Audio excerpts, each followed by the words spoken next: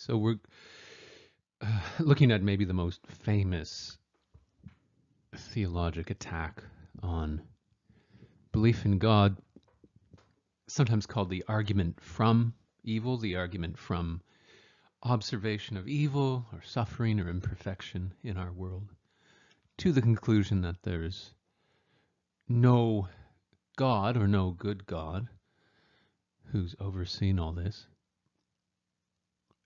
In a way, it's the inverse, or the opposite of some kind, of the argument from design. In the argument from design, we observe in our environment, in the universe, a certain degree of order. Even remember that Quranic verse which talked about the earth being made for you, that your environment seems to be benignly arranged for your own benefit. From that environment, you would infer a powerful being who's also quite good, who cares for you. In the problem of evil, you observe the world and find it to be so imperfect, or find it to be so full of suffering, that you infer that there's no good deity who's overseeing this. Typically, you go to the conclusion that there's no God. I guess there's a version imaginable of the problem of evil where you find the environment to be so awful you infer an evil, demonic creator or overseer. Two versions of the argument. We're going to focus on the first, the deductive or logical problem of evil. That's the one that Mackey famously defends in his journal article from around 1950. And there's also the inductive or probabilistic or evidential problem of evil, argument from evil. William Rowe is maybe associated with that in recent decades. And we'll talk about that second one quite briefly, but we'll spend most of our time here today going through Mackey's presentation of the deductive problem of evil. He defends it, that is, he's an advocate of this argument, which takes us to atheism, in his view, or something like atheism. Okay, so we have an inconsistent set of theistic beliefs. God is good. These are beliefs that every Jew, Christian, and Muslim, to start with, would agree to. God is good. God is omnipotent, can do anything. And evil exists. Now, that's not an attribute of God. That's something we observe in our world around us. And I don't want to get too sidetracked into a very kind of high-level philosophical discussion of what we mean by evil. Certainly, if you spend your life looking at this problem, you'll want to spend a decade or two trying to define evil carefully. But I think for our purposes, we can. The argument's meant to be a little more rough and ready than that. Evil is just bad stuff that happens. And I don't think there's any debate that bad stuff happens. I mean, even if you think, well, it's just bad for the person it's happening to. Okay, what's bad for the person? That's a kind of bad. It's not bad simpliciter or bad universally, but it's bad for that person. And that might be enough to at least get us going here in the argument. I mean, we can come back and return to this third proposition, and as Mackey does, Mackey says there are ways of doubting three.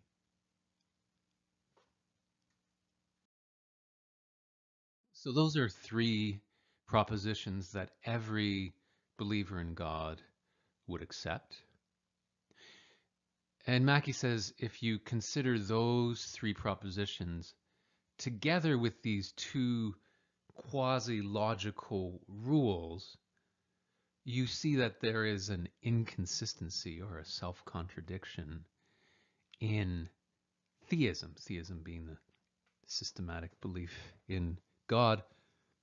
By quasi-logical, I think Mackey just means these are pretty much definitions of the key term in each. So number one is a statement about omnipotence. It's really just telling us by definition, there would be no limits to what an omnipotent being could do. And number two is telling us something about just the definition of good. Good opposes evil and seeks to eliminate it. It might not be the focus of good. Good's first motivation might be to just spread good and to be good. And so if only by byproduct of that spreading of the good, it would eliminate evil or dilute evil. But I think true goodness, real robust goodness would, if confronted with evil, oppose it and seek to eliminate it. Eliminate it can mean not just murder it, but transform it. I mean, maybe transform it with the power of love, whatever. But it would seek to rid the world of evil. That's why the hero is good. The hero in our stories and life is just goodness in action. So Mackey says if you accept these two quasi-logical rules, and you're also a believer in God, you believe that God is good and God is omnipotent and evil exists. You got a problem logically, because Rule 1 tells us God can do anything, and Rule 2 tells us God, being good, would want to eliminate evil in our world. Yet, Proposition 3 from our last set tells us that evil exists. So, something's got to give. These 5 statements, the 3 theistic statements from the last slide, and these 2 rules, they can't all be true. So the genuine solutions to this problem of evil, it's a problem for a believer in God, and it's a logical problem. The genuine solutions, Mackey says, maybe with some irony and poison in his pen, says the genuine solutions are to drop one of those propositions. I mean, if you really want to quote unquote solve the problem, you got to give up belief in a good God or an all-powerful God, or maybe you want to leave Western theism altogether and entertain the possibility that good, evil, and maybe goodness too are all an illusion.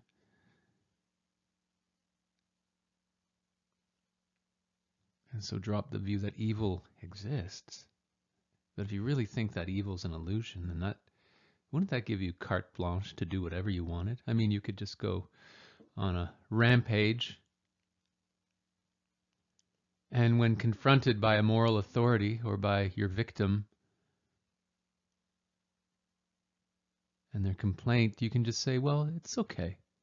It's all good. It's all good, bro. Evil's all an illusion.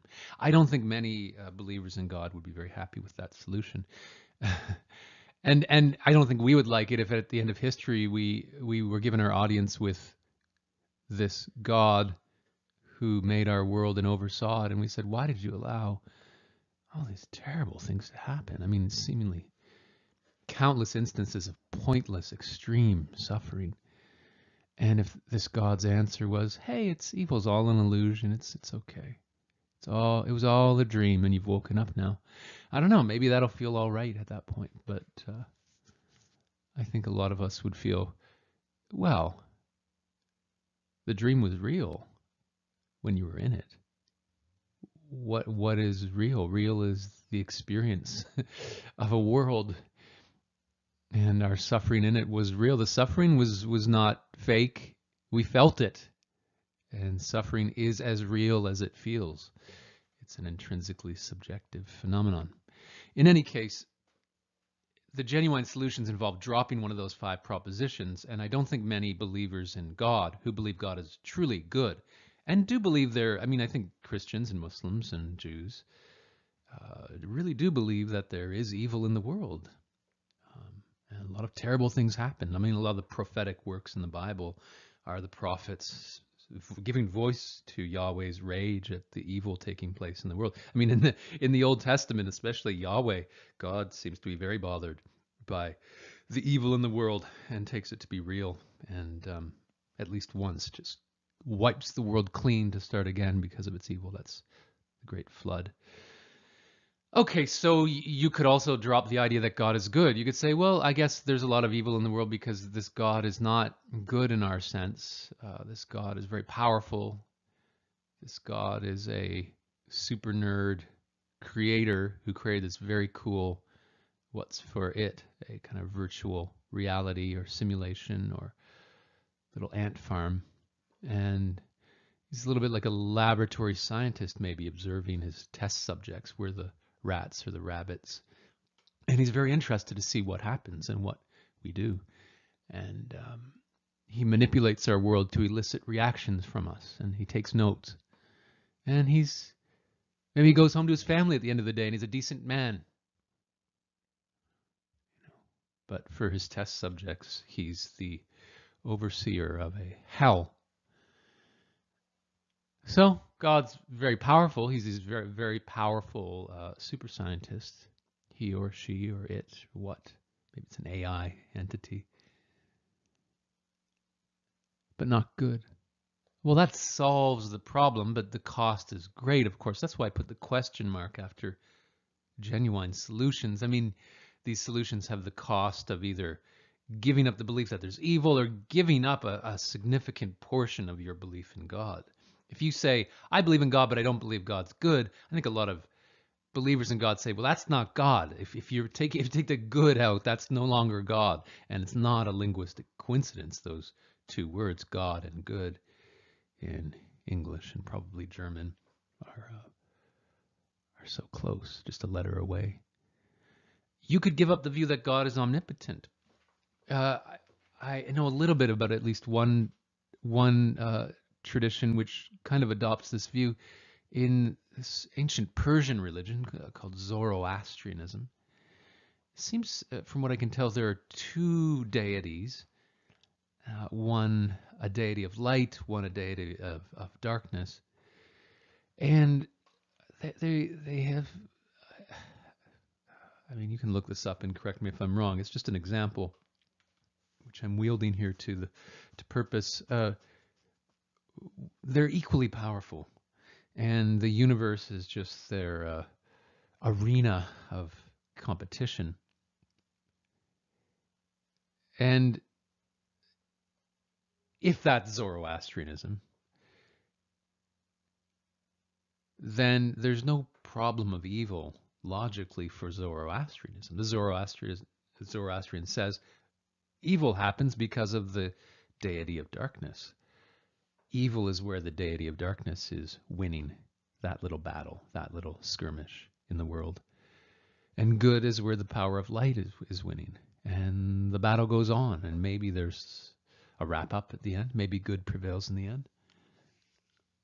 But for now, evil is explained in terms of the good power's limited power. That good power is not all-powerful. It's in competition with something that opposes its will, and opposes its will sometimes quite successfully. So genuine solutions, not really. They come at a big cost. Here are the fallacious solutions, and the majority of the Mackey article, which is a very famous article in academic philosophy, one of the most widely read journal publications of the 20th century in philosophy, and really kick-started the contemporary discussion of this problem. It's a very old problem. Most of the article is spent on these fallacious solutions. I think Mackey's frustrated. I think over the years he's been talking to campus ministers and theologians and people of faith over dinner table conversation and colleagues, and he's used to a series of responses to the problem of evil, which he believes, argues, are really inadequate to deal with the problem. He thinks many of these so-called solutions really just miss the point.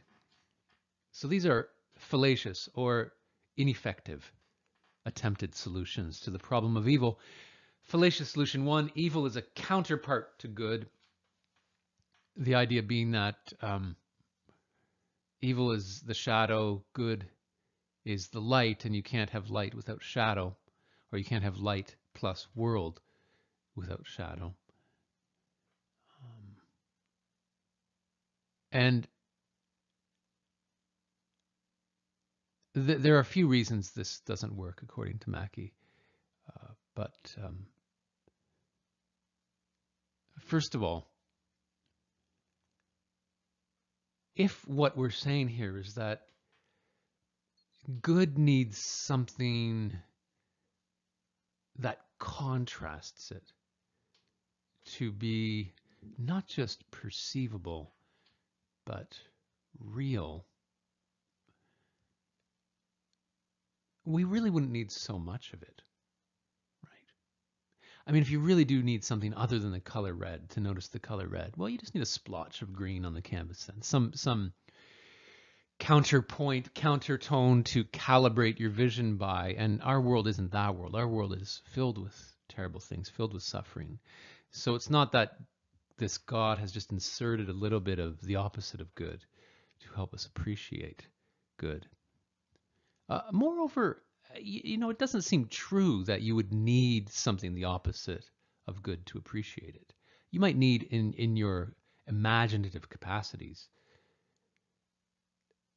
an appreciation of evil. That is, you should in your mind be able to imagine a world where bad things happen, and then you can open your eyes and look around our world and say, well, thank God our world isn't that world.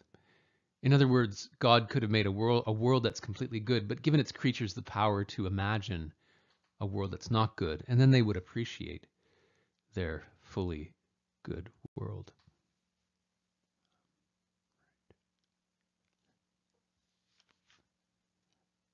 These four fallacious solutions, they're quite similar to each other. Part of the trick for you is to see that they're similar. They're almost facets of the same response, but to also appreciate their differences. Fallacious solution B, evil is required as a means to good. You need evil to get to good. That is, we need evil as some kind of cause whose effect will be good.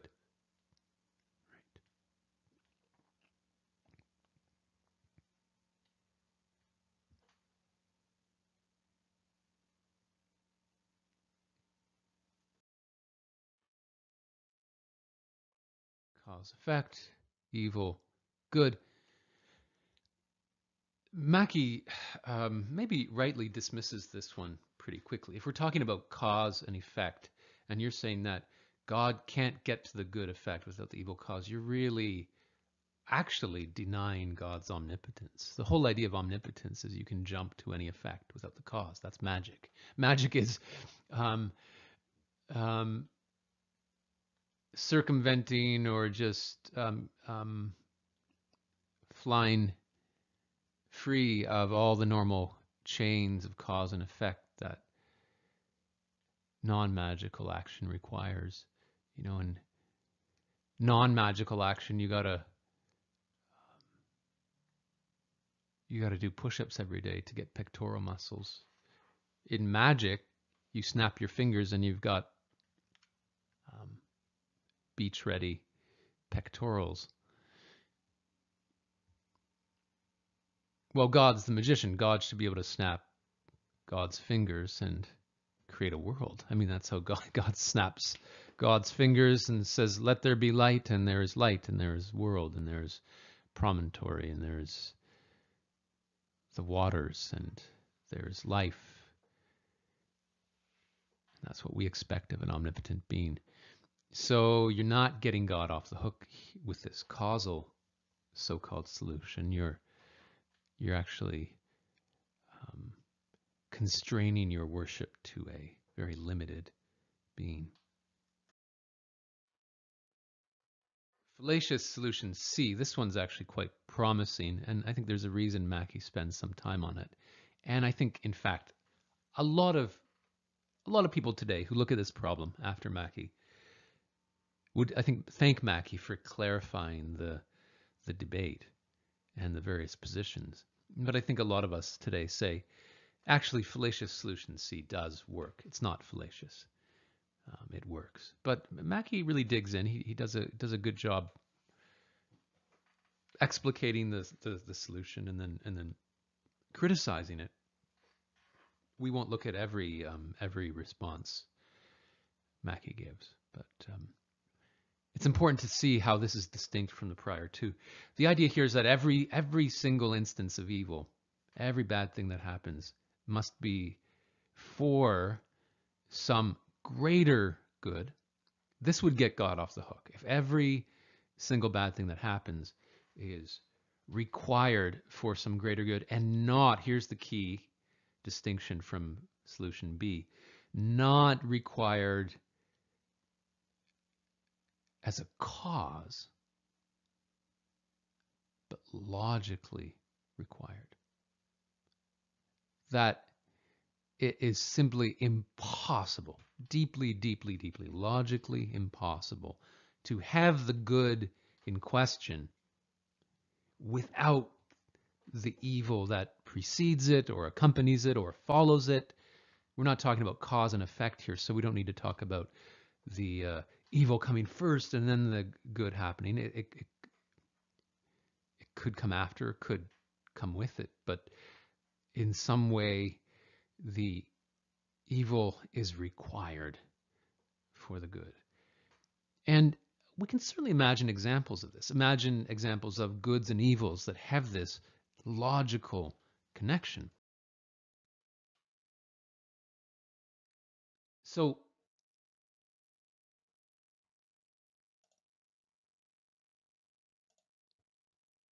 take suffering and relief. Okay, suffering's a bad thing. Relief, a good thing. Notice that you can't have relief without suffering. Suffering would come first in this case, and the relief would come after. The relief just is relief of suffering. So it's not just that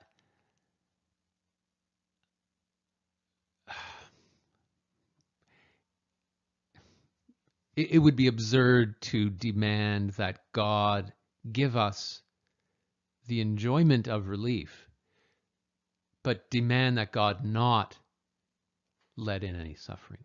God would say, quite rightly, look, if you want to have this experience, you have to have this experience. There's simply no way to have this.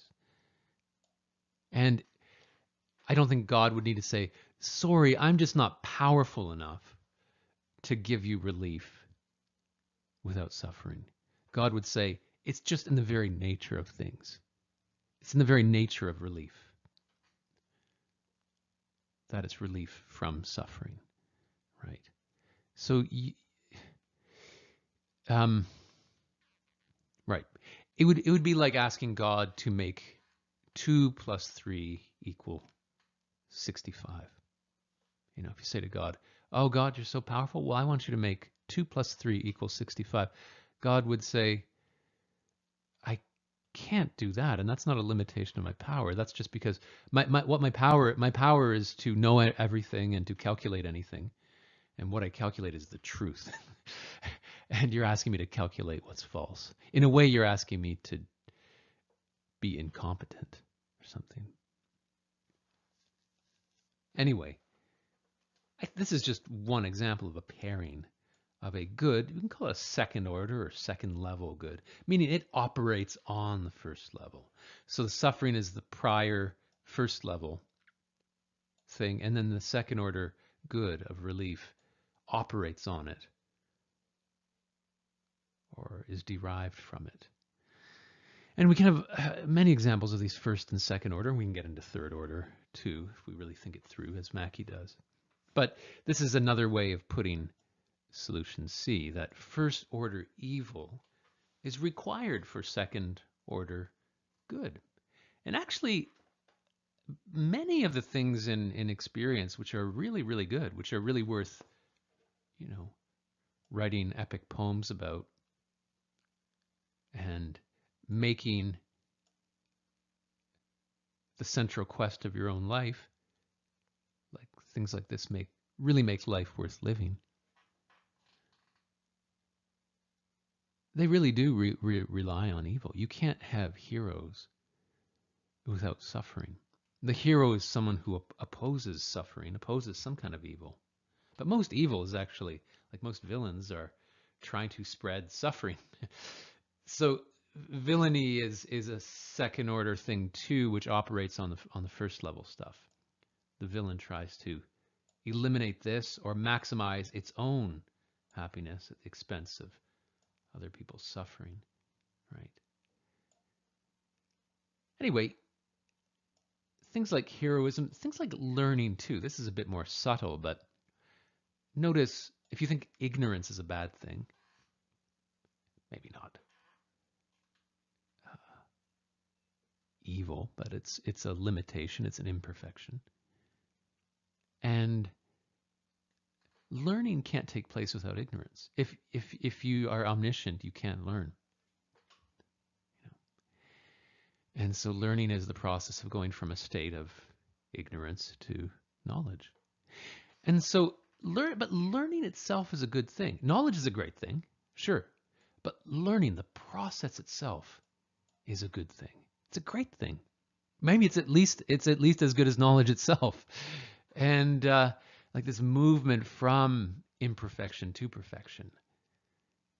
This movement from suffering to relief. This action of the hero which transforms the world into a better place. These are all processes which rely on imperfection and can't occur without imperfection. And they're great things. These are great things. These are if you're a god, if you're a movie maker, if you're an epic songwriter, if you're a VR designer, and you want to create an interesting song or movie or VR environment, you're going to want to populate the world with these kinds of things, or you're going to want to create an environment which allow for the possibility of these second order goods and maybe evils. Right?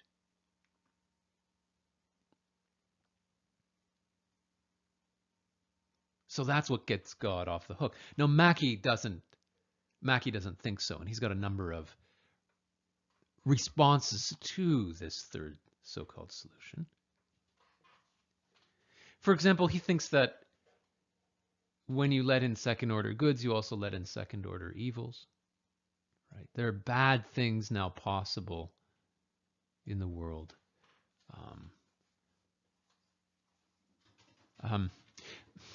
That is, if you're saying heroism is what solves suffering, logically, not just in practice, but logically, you've got to contend with villains. Right? And the villain might actually be sort of third order. It might operate on the hero. The villain might eliminate the hero or seek to. And you've got this extra super bad thing. Suffering, the sensation of physical pain is a terrible thing. But worse than that is the moral degradation and maliciousness of a true villain who wants suffering to take place. So suffering's bad, but this agent in the world who wants suffering to spread, this is a new kind of bad thing, and maybe an extra bad thing. And so this system of levels maybe in the final picture just allows in a greater variety of goods and evils. And you don't really get a kind of final level where it's resolved and where you can say, here's where good triumphs. But I think this is where, to push back at Mackie a bit, I just feel, from what I can see, this is where a believer in God can say, well, God's omnipotent and God will make sure that in the end good triumphs. Like that's God's great plan or providence for the world, that, yeah, in God's world, in God's history, it wraps up with heroism victorious. That's just how in fact it ends. Of course, logically, you can imagine a world in which there's just this never-ending interplay between good and evil, and you get a more maybe Zoroastrian picture. But in fact, if God ensures that heroism is victorious, then isn't that a solution to the problem of evil? I guess we can't know here on the ground which world we're in. Are we in the world that's overseen by a God who will make sure all is good in the end? That's where maybe faith comes in, where you just believe with a bit of unjustified confidence that we are in that world, or maybe you see signs of it and you have hope. But hope is a kind of faith. Anyhow.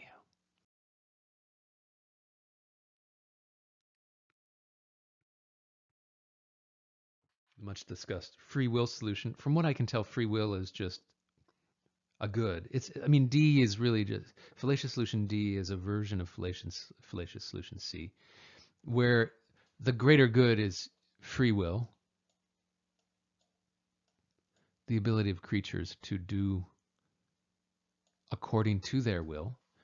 So God wants a world with something more than robots, biological robots in it. God wants a world with free agents who make significant choices on their own and direct their own path to some degree. That's just, you might think God's only going to expend creative energy for that kind of world. That's the only kind of world really worth making. And Mackey's got a few replies to this. One is capital D, determinism. This is a traditional position on the free will question. The determinist believes that there is no such thing as freedom, that freedom is an illusion. And in fact, the idea of freedom is a bit absurd. Doesn't make sense. So, I mean, Mackey doesn't dwell on this. That's truly a whole other paper or a whole other book or class. But he just nods in the direction of determinism to remind the reader that, well, first of all, we might, calling on our philosophical resources, be very skeptical of this whole idea of free will. And but he doesn't spend much time on that. Number two, this is really interesting, and this one might annoy you, but I want you to really think about this and see that Mackey's got a point here, as far as I can tell. God could have made a world consisting entirely of free creatures who never do evil. That is, a world where all the free creatures in it always choose good and never do evil. They are free, but in fact they never do evil. And you might say, well, if they never do evil, then they're just robots. But no, that's not true. If what you're doing there is thinking, well, so are you telling me that before God created this world, this world we're imagining, before God created it, God considered all the possible worlds God could have created and selected that world in which God had foreseen right to the end of time that no creature in that world ever does evil, and then enacted that world. You might think, well, that's cheating. God has just constrained all those creatures by that choice. But that doesn't make sense if that's what you're thinking, because whatever world God actualizes is a world that God knew completely about beforehand. God is omniscient, which means knowing everything, which means knowing the future too. So God will know the total future from beginning to end of time of every world that God creates before God creates it. There are really no surprises in the world for God. So it's true also of the world in which, like ours, it seems, in which free beings like humans sometimes do good and sometimes do evil. It's also true of that world that God knew ahead of time when we would do evil and when we would do good, and there are no surprises in our action. So if the beings in the world they never do evil in is not truly free because God saw ahead of time they would never do evil, then you have to say the same about our world. In other words, you can't reject this possibility um, without a better reason than this appeal to God's omniscience. Maybe we won't spend time on this paradox of omnipotence, but notice that in assigning freedom to God's creatures, God is limiting, maybe voluntarily, but limiting God's own power, right? When you truly give your children freedom, you are limiting by that act your own power. You're saying, I will not interfere. Even when I want to, I will not interfere now. This creates a kind of paradox of omnipotence. We've got an omnipotent being who is willingly constraining its own omnipotence. Is this sensible? Not just advisable, but sensible, logical.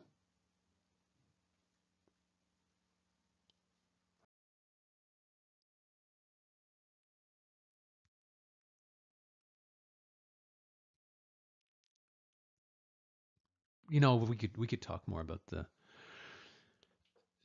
determinism position. It's a position you'll almost certainly encounter if you take Intro to Philosophy, which here at Ryerson is PHL 201 or CPHL 201. You might spend a week or two on the problem of free will, but maybe we won't dwell on it here.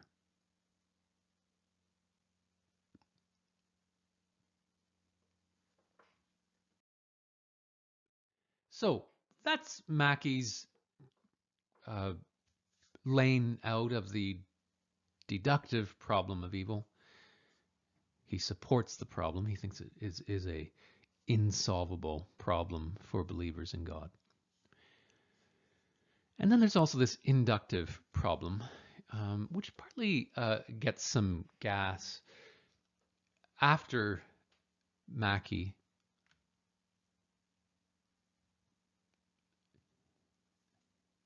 A lot of people read Mackey and then felt actually that third so-called fallacious solution is actually a pretty good solution, actually does solve it. Some version of the greater goods defense, or some version of the free will defense, which I think is already a version of the greater goods defense, solves the problem, the deductive problem of evil, and then, well, then we can regenerate the problem of evil in inductive terms or probabilistic terms or evidential terms. So here's, I think, the simplest way of setting up the probabilistic argument. If, this is premise one, right, P1, if there is gratuitous evil, we'll talk about what that means in a moment, there's no God. Okay. This is not probabilistic. This statement in and of itself is not probabilistic. There's no maybe or probably or could be here. It's just straight up, if there's gratuitous evil, there is no God. Here's where the probability enters in. In premise 2, we make the observation that there's probably gratuitous evil. And if there's probably gratuitous evil, then there's probably no God.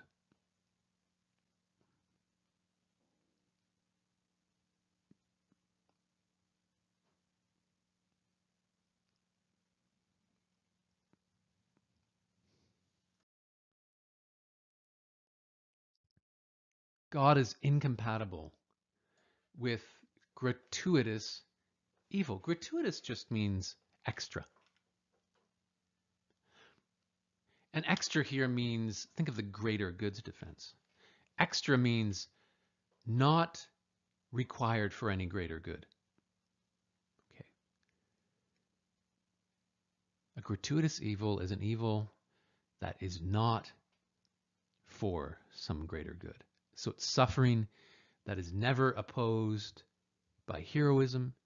It's a suffering that never finds relief right? It's an ignorance that is never resolved into knowledge, and so on. Gratuitous evil is pointless suffering. Rowe gives the example, and I think he takes it just to be ubiquitous in the natural world, of a fawn who's been badly burnt in a forest fire, one of these just, heartless events of the natural world. Maybe ecologically necessary or beneficial, maybe apocalyptic, but this particular fawn is just badly burnt over its entire body, and it lays in agony for 2 or 3 days. It just, life is persistent. Even when life is really over, it continues, and the blood pumps, and the skin registers sensation, and this fawn is not going to recover. And there's nobody who wanders by or in 3,000 years digs up the skeleton of the fawn and forensically recreates what happens to it and learns some valuable lesson from it. It just dies alone in extended agony. This is just an example of gratuitous evil. And okay, it maybe there's some good thing that evil is connected to, and we just can't see it. But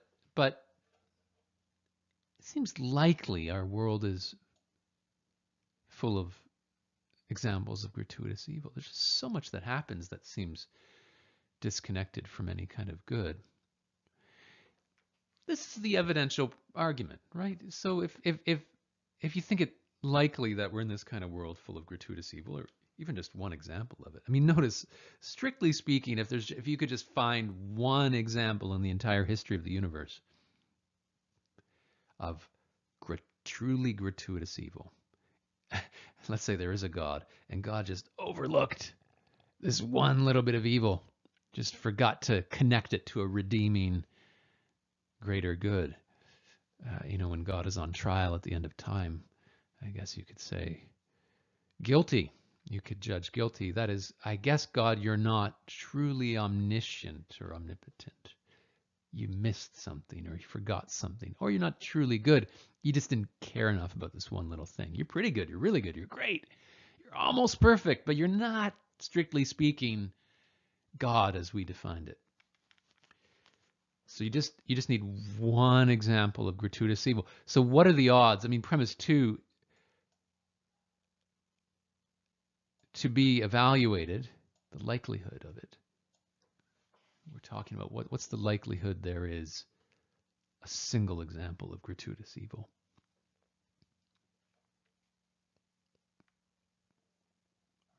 Of course, the believer in God will say it's to be expected that we, lowly creatures, who are made in God's image maybe, but are very, very small and live in such great ignorance of the totality and the ends of the world. It's to be expected that we will perceive a lot of things we don't understand, including a lot of terrible things that happen whose good we cannot perceive. So the theist would actually predict that creatures would observe a lot of apparently gratuitous evil. So the fact that we see a lot of stuff that happens which is bad and doesn't seem connected to any good, as far as we can see, that's totally expected according to the believer of God. It's just hard. I'm saying it's hard to see if this evidential problem really is much of a problem for the believer. There's nothing surprising here for the believer in God, right? I think it's just one of those things where if you're already coming to this observation of evil with kind of atheistic background, maybe with reasons independent of this evil discussion to disbelieve in God, then the seemingly pointless evil you observe in the world will just it'll start to confirm your belief that there's no God, right? The pointless evil you observe in the world will very nicely fit your picture of the world. which is a world not overseen by something good and powerful. On the other hand, if you come to your observation of the world with independent faith or independent reason to believe in a good God, again, you're going to see a lot of bad things that happen, but you'll believe that it's in God's hands, that there's a good reason for everything that happens, and you understand that you will not understand a lot that you observe. So I don't know where the argument from evil goes forward from here. It seems to just kind of, it's like so often philosophy takes you, it's useful, it takes you to a point where the argument kind of dissolves into our presuppositions, right? Where we can each see what our presuppositions coming to the debate are. And that's a lot. If you can at least see that, then that's something gained. But anyway. Right, there's our definition of gratuitous evil, evil not required for a greater good. We covered that. I think we're done.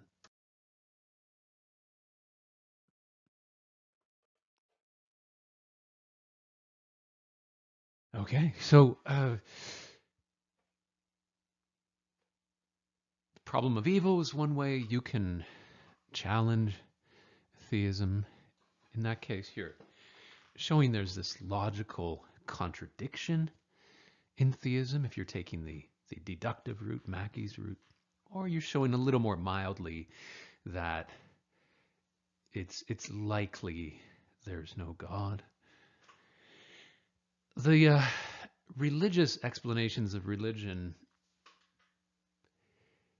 are the internal or orthodox explanations of religion. These are the explanations of the phenomenon of religion, the social, psychological, cultural, historical, whatever phenomenon of religion through a religion's own tradition. So taking a specific tradition, take Islam, according to any good Muslim, if the question is, how did Islam happen? Islam is the religion, and we're seeking an explanation of religion. The answer is, well, God made Islam happen. God infused divine information into the world through the mediation of the angel Gabriel and his prophet Muhammad. And so Islam enters the world around 1300 years ago by God's communication down into the world. And you'll find this kind of structure is at the center of any religious explanation of religion. The Christian story will be quite similar, except instead of Muhammad, of course, Jesus will be the focus of the mediation or the incarnation of God. If you get into the less monotheistically focused traditions, I don't want to say Hinduism is polytheistic. That's a real oversimplification, but there's not quite the monotheistic focus in popular Hinduism.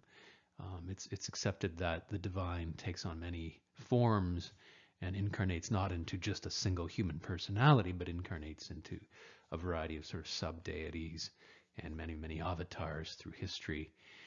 And so the Hindu explanation will be a little bit more complicated, but the basic logic will be the same.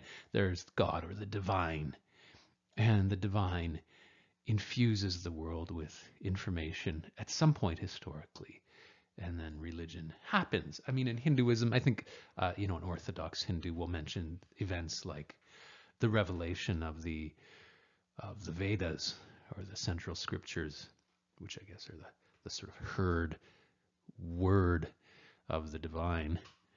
And when that happened will be a subject of contention. But this is the traditional picture of how religion happens.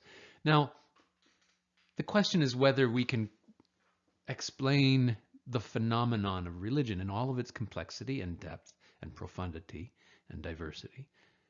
Without this in the picture, right? If just sticking to the natural world, including the social animals in the world, like us, we can explain how religion happens, and we can explain all of the particular experiences that happen under the category of religion, including very intense mystical experiences, including the tenacity of religious belief, the fact that almost every culture we're familiar with, small and large, has something we would identify as religiosity in it, often at the very heart of it. We can explain why humans devote so much of their energy to religion historically. I mean, if you look at the great construction projects of history, pyramids and cathedrals might spring to mind. Well, these are maybe primarily, certainly the cathedrals are primarily religious. I don't want to say quite monuments because they're functional, but in a way they're testaments to the glory of God, and they're also pieces of religious technology, sort of. I mean, the pyramid is like a spaceship designed to get the pharaoh into, well, not space, but into the afterlife. And the cathedral is, among other things, a amplifier of the conjoined prayers of its inhabitants, the, the the choir within, and it amplifies it and concentrates that voice into an apex and sends it up to the heavens. We put a lot of energy into religion, and a good non-religious or naturalist explanation of religion will stick to the world but not turn religion into a cartoon, not ignore the varieties of religious experience, and not do something cheap like say, oh, religion is all just wishful thinking, or religion is all just in the interest of the rich or the powerful. There's a temptation when we explain a complicated thing like religion to seek a sort of magic bullet, single theory explanation.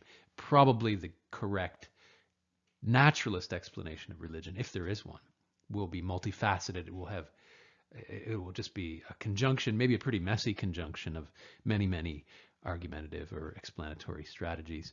We'll look at a few today.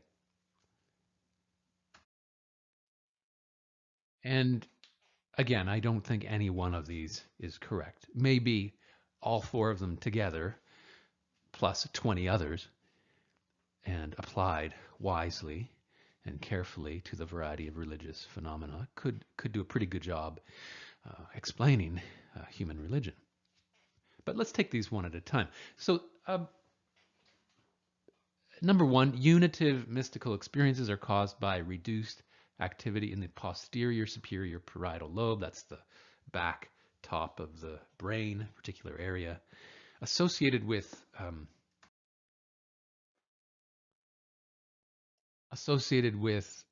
maybe among other things,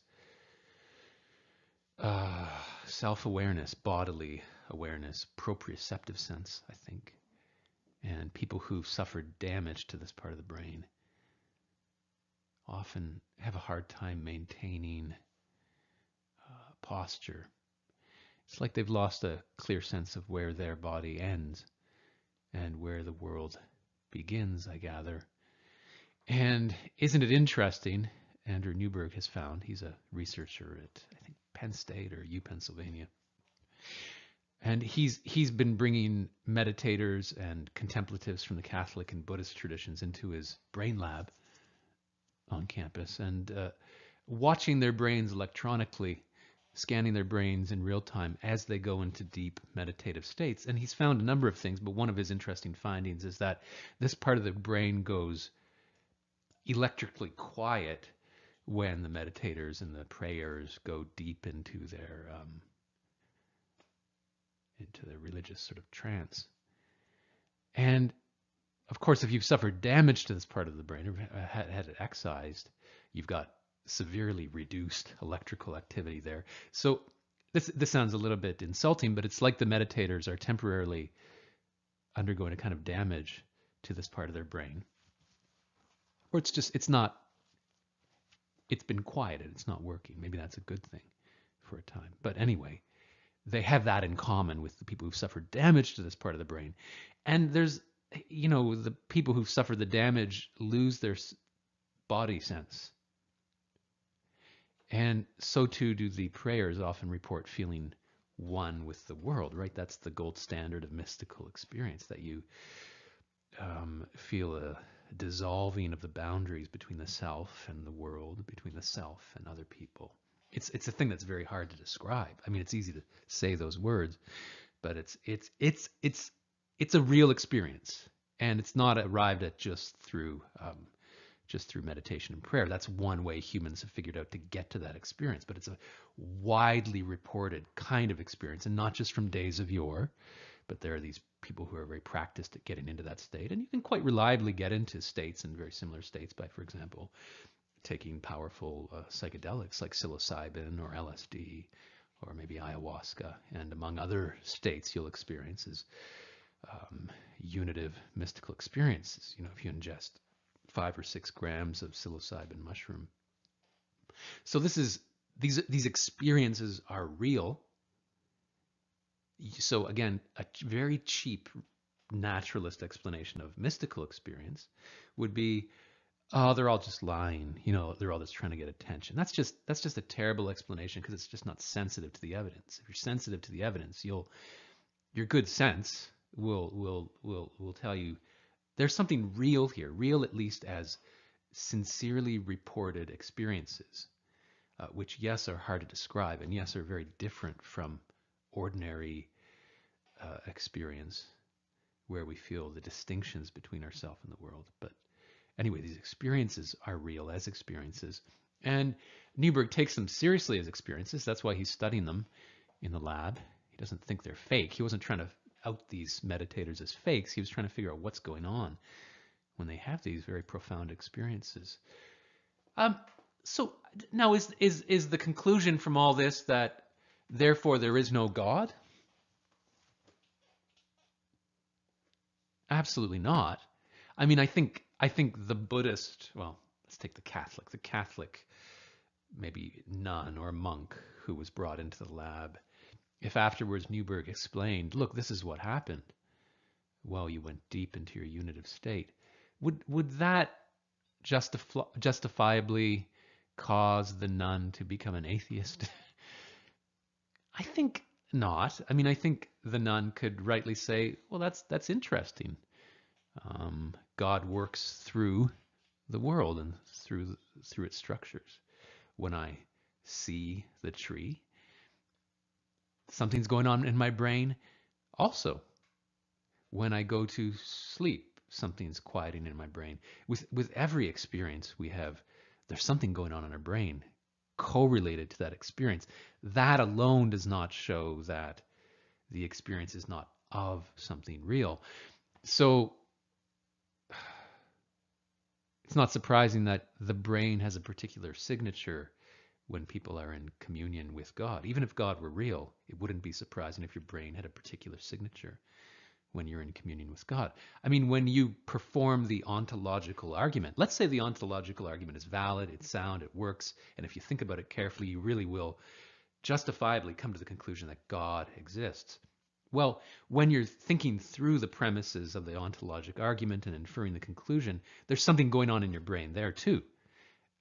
A lot more specific than just one chunk of it going electrically quiet. But, in neuroscience, 100 years from now or 1,000 years from now could give a very precise description of what changed in your brain when you were thinking about the ontological argument, and maybe could say, look, when anyone is thinking about the ontological argument, that's maybe a little specific, or at least when anyone is thinking through a deductive argument, there's a kind of subtle signature which we've figured out now through our brain scanner of the 31st century. And that wouldn't show that therefore the argument isn't valid.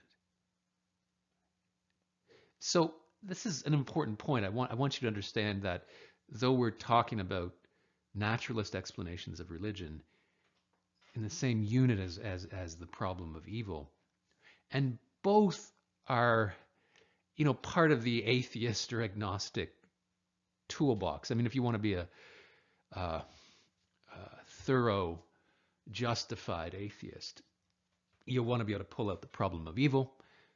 That's part of your strategy. And I think you also want to explain how it is religion happens and how people take on these beliefs and practices.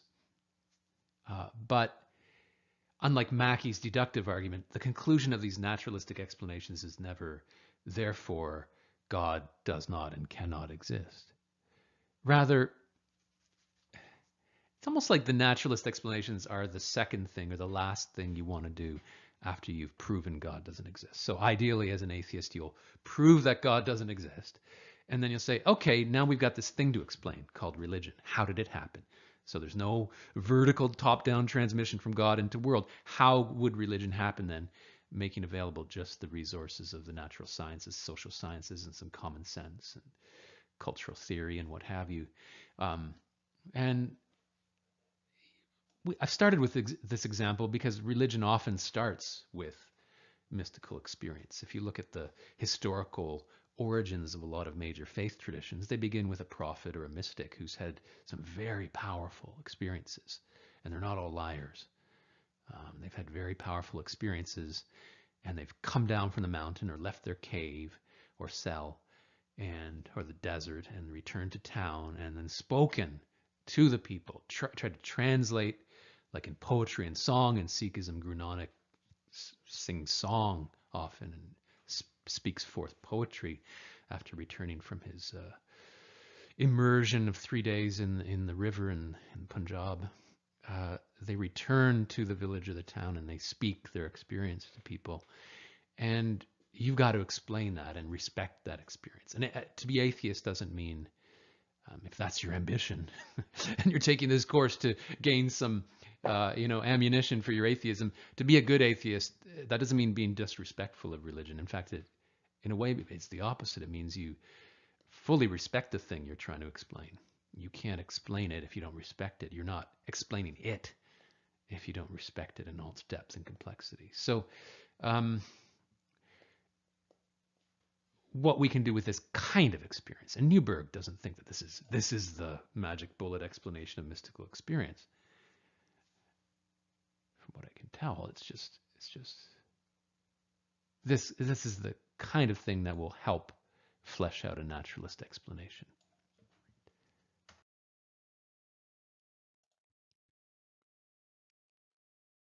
Here's a second naturalist explanation of religion.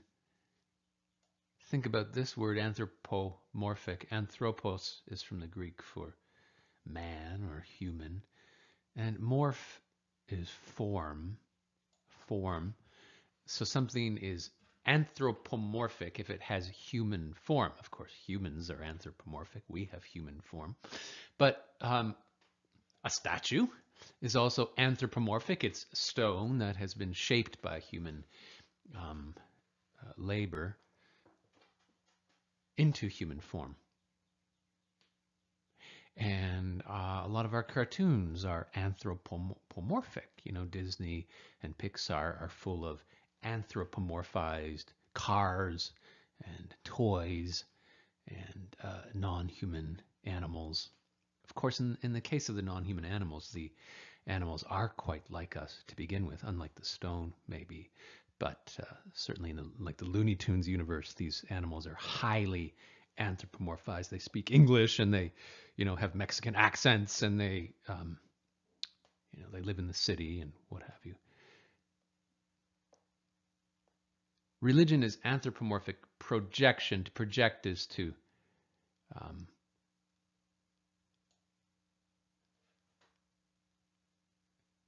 color the world like yourself. It's like if you're feeling blue and the world looks blue to you. Everything looks sad and gray and depressing. That's you projecting your state onto the world, maybe. If you're feeling so happy that you can't imagine not being happy, and you assume that the room of people you're talking to are basically happy too, and you can't see that a lot of them are depressed or annoyed with you. You're doing a bit of projection there too, I guess. Sounds like a negative thing in the way I'm describing it. It is a mistake to project.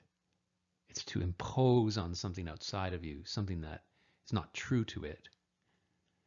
And the view that religion is anthropomorphic projection is the view that religion is just us painting the universe in our form. So when we imagine the universe is overseen by a Shiva or a Zeus, well, I guess Shiva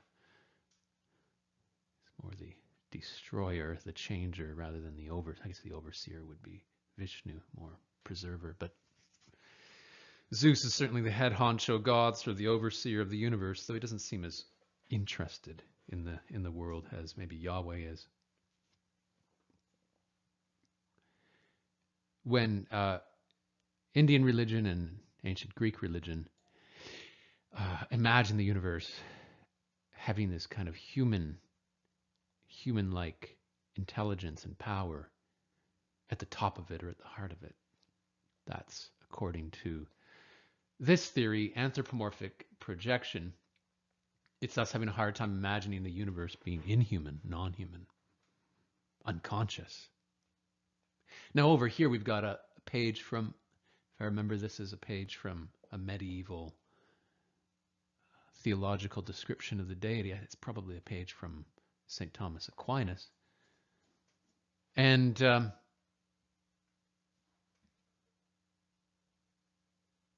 here too, though we don't see a picture, a very obvious anthropomorphism in the descriptive terms like powerful, intelligent, loving, right? The key features of the definition of God we've talked about.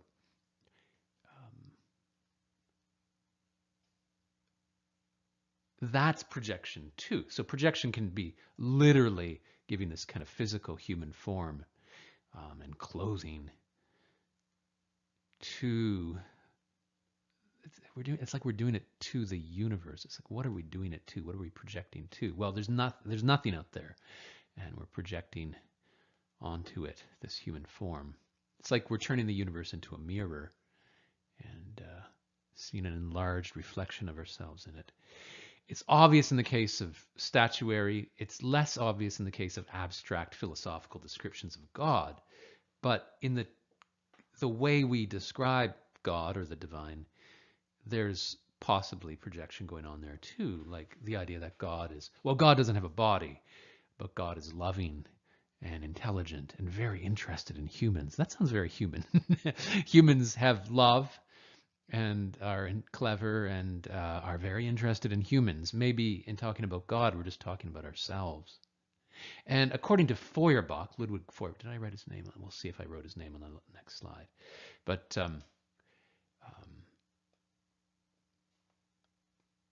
according to Feuerbach, who's maybe the name best associated with this theory, Ludwig Feuerbach was writing in the 1800s in Germany. And he points out that early in religion, either historically or in its maturing and development, it has a very obvious anthropomorphism. And the people aren't at all ashamed or skeptical of that. They easily accept that God maybe literally has a kind of body. And they don't maybe think too carefully about exactly where God is and exactly how big, what his shoe size is. But they're quite comfortable with the idea that God is quite a lot like us. And as we get more sophisticated in our thinking, and we start to, we grow up and become aware of this projection or the possibility that we're projecting, the fear that we're doing it, we get rid of this very physical form of God. I mean, I think most Hindus, if you talk to them today, they don't believe that Shiva literally has a physical body and lives literally in a Himalayan retreat, sitting on a tiger skin. They take that to be the iconography of a much more abstract, non-physical being. But that, according to Feuerbach, that movement from very explicit anthropomorphism to this more abstract version, that's a reflection of the psychological discomfort we have with projection. It's like we realize we're making some kind of childish mistake. And so we strip away the images of the God. And in fact, we get very angry when other people do it. That's the, if you look in the monotheistic traditions, they have a very strong injunction against what they call idolatry. And they smash the idols of the neighboring tribes who still dare to depict God. That's a kind of projection too. That's the anxiety of the Muslims and the Jews and the Christians with their own anthropomorphism, Feuerbach would say, and they're taking it out on the idol worshippers. They are erasing the idol worshippers from the world because the idol worshippers show them, the Muslim, the Jew, and the Christian, their own anthropomorphism, which has moved into a more abstraction, but it's still there. Childlike condition of humanity. This is a quote from Feuerbach. I guess I should write his name out now. Boy, that's a long German name, man. And I'm writing with a mouse, as you can hear. Oh my God, this is just awful. So unprofessional. Feuer. Let's see if I can touch screen that. Oh, okay. B. This is certainly the worst slide in my history of PowerPoint. Feuerbach, cute kid. No offense to the kid, but I've just graffitied all around the kid. Feuerbach, Ludwig Feuerbach is the name most associated with this projection theory. His views were taken up more famously by Sigmund Freud in the 20th century. Sigmund Freud read Feuerbach. I think their lives somewhat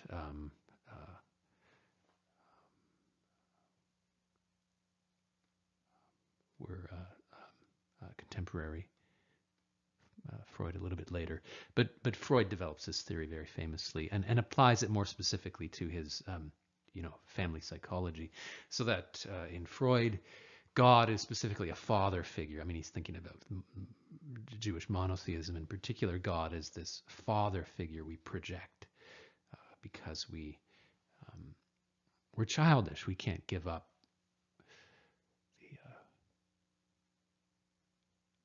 the protection that our real human father once afforded us.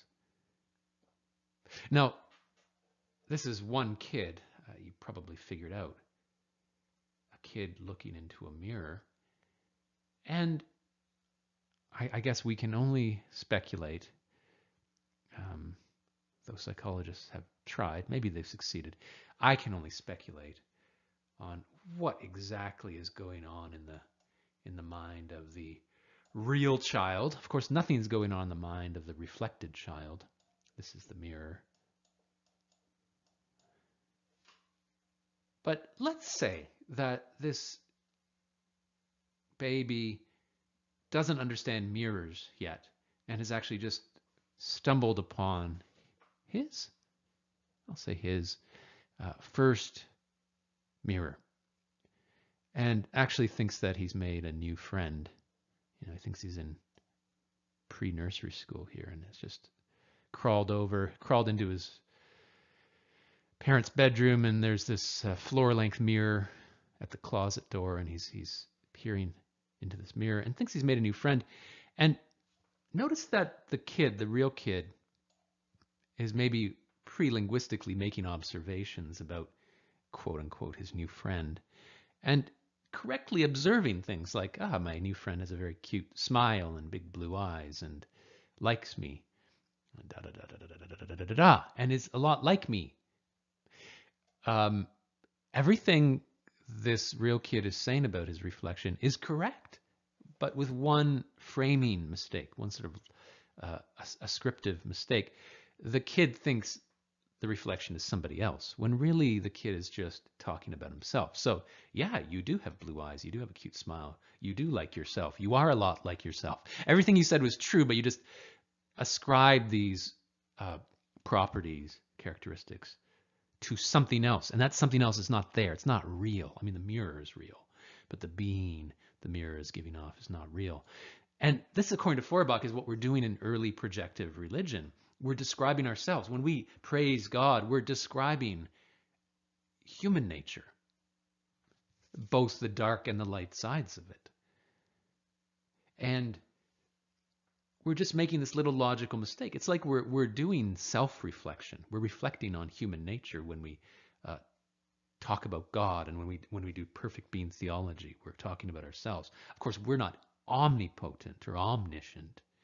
We're pretty powerful and pretty smart. So the mirror of religion is more like a old-style funhouse mirror that enlarges you. When you stand in front of it, suddenly you're 20 feet tall and a little bit distorted, and the proportions have changed. And so it's extra hard to recognize that it's you, right?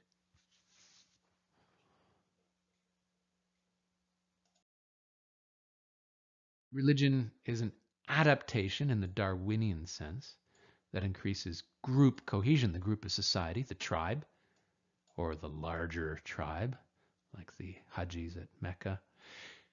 And any social animal needs to play well with others, not just to be nice to others, but for their own well-being. You should listen to your parents when you're 6 months old.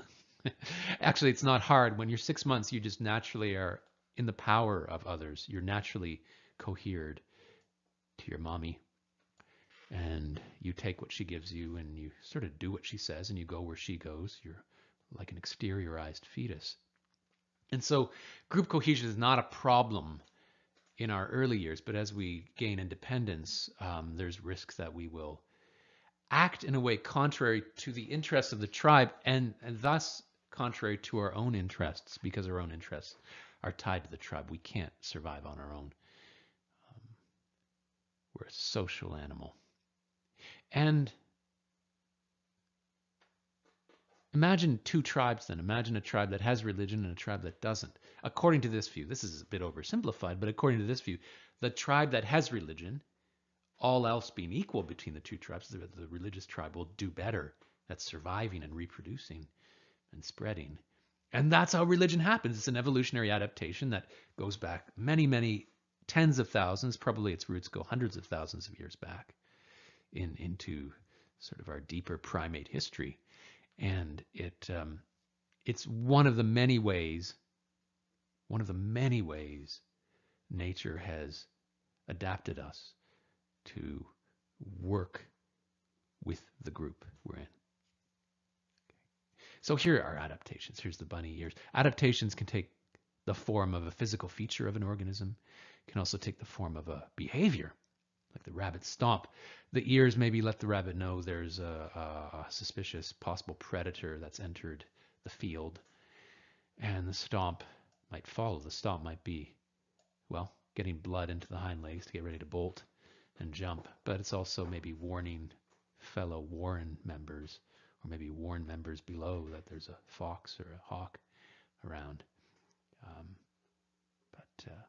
So adaptation doesn't just mean the spots on the leopard or the opposable thumb of the human. It's also behaviors that have, like nipple seeking of the infant. That's a behavior. And this is behavior, right? This is the Hajis circumambulating at Mecca, and that's a behavior. Mecca itself, the construction is a feature, a little bit more like the rabbit's ear, or a little bit more like the spider's web or the beaver's dam, perhaps an exteriorized, relatively stable physical feature that the organism uses. And so you got to think about, if religion's an adaptation, it's going to be both features, maybe even physical features of the organism, like parts of the brain that have been developed and specialized. And then the behaviors. Of course, this is a very specific behavior of a specific religion, and maybe fairly recent.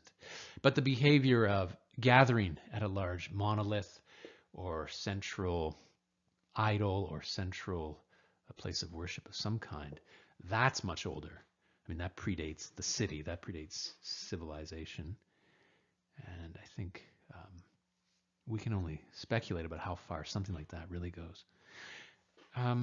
That's a behavior, a little bit more like the rabbit stomp. And so a good Darwinist or evolutionary or adaptational explanation of religion will want to explain all of these things, how does religion get you to play well with others? Well, it's funny, partly just by making it in your interest to do things with them. I mean, whatever else these Hajis are doing, they're doing it together. They're in sync.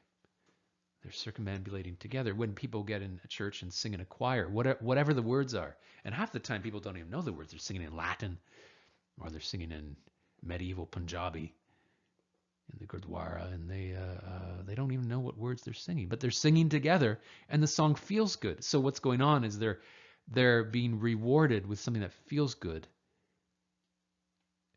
and what feels good is doing something with others. So religion is one way we just get positively reinforced to work with others. It also gives us a belief system that, whether true or not, just we can believe together. And it's interesting that a lot of religious beliefs are the kinds of beliefs that you can never prove false. I mean, maybe we'll try to in this course now and then, like with the problem of evil. But I think in the end you might realize that it's really impossible to satisfyingly disprove the existence of God so that that ghost is banished forever from human thought or temptation. It's a kind of maybe what's called unfalsifiable belief. And religion might specialize in these unfalsifiable beliefs of a very general nature. And one reason religion might specialize in these unfalsifiable beliefs is they're beliefs we can all believe together and no one could ever disprove. And so they're long-lasting, stable beliefs that we can believe together. And believing is something we do, just like walking is something we do. And so religion gets you to walk together. And believing is something to do. Religion gets you to believe together. So you get in the habit of working with the group. This is a view of religion associated with Marx and Engels, actually the most famous quote here, which I've paraphrased. Or maybe that's the exact wording in English. Engels said religion is the opiate or drug of the masses, and not just any drug. I mean, some drugs get you excited, some drugs make you anxious, some drugs put you to sleep, some drugs make you feel okay, and maybe then put you to sleep. The opiums are more in that class. They, at least in the way Engels thought of the Victorian opium den. You smoke your opium, and then you're in a la dream world, Kubla Khan palace, where everything is peachy. I mean, maybe you've got spit and vomit dribbling down your shirt you haven't washed for 3 weeks, and you're leaned up against the dirty wall of some 19th century crack house, basically. But inside you feel great because of the drug.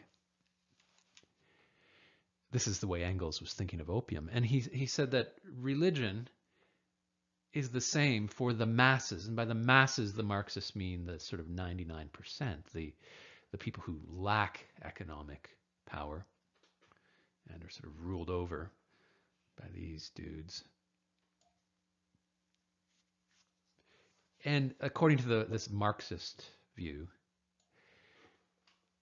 religion serves the interests of the powerful by drugging the masses and helping them accept their place in the world. Think of the Indian caste system, right? I mean, if you're on the lowest rungs of that caste and you start wondering too much about why those above you have more access rights and more resources and can tell you what to do and have power of life and death over you in some cases. Well, if you believe that you deserve to be in that caste because of past life karmic debt, or you believe that you too will be a Brahmin someday being a future life, you will ascend through the caste system too.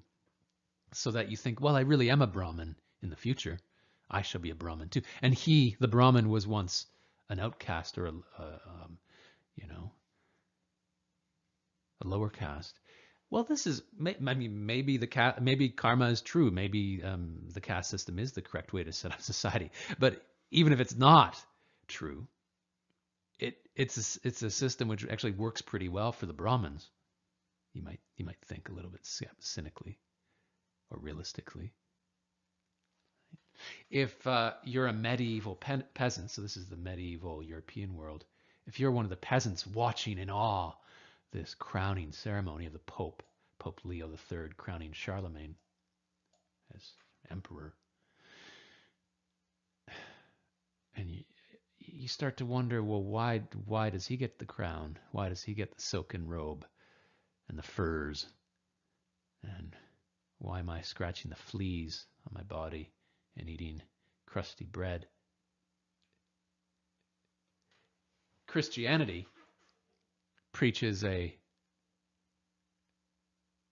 opium-like gospel too. It says, you, the poor, will inherit the earth. The meek shall inherit the earth. It says, life is a bridge. Build no house upon it. Don't get too wrapped up in the world. Leave behind all your possessions. In fact, those with possessions are those who are being weighed down and can't fly free to heaven. So this sermon preaches a gospel that is music to your ears if you're poor.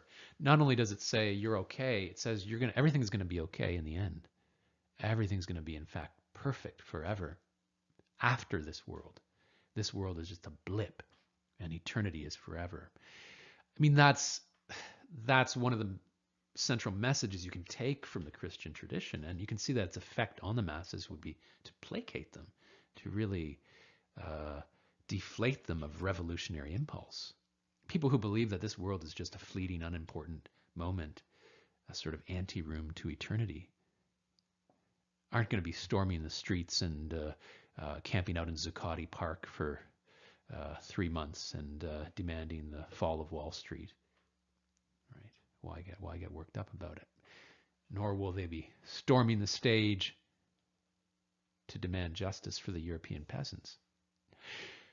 So I don't think the Marxist view would be that in the year 333 BC, the rich and powerful of the world got together in an oak-paneled room and cackled and gleefully made finger tents with their long elderly fingers and plotted world domination, and as part of their 5-point plan invented this thing called religion, which would opiate the masses. It's in fact, I think a sophisticated Marxist would recognize that it's actually better for the system. The system will work.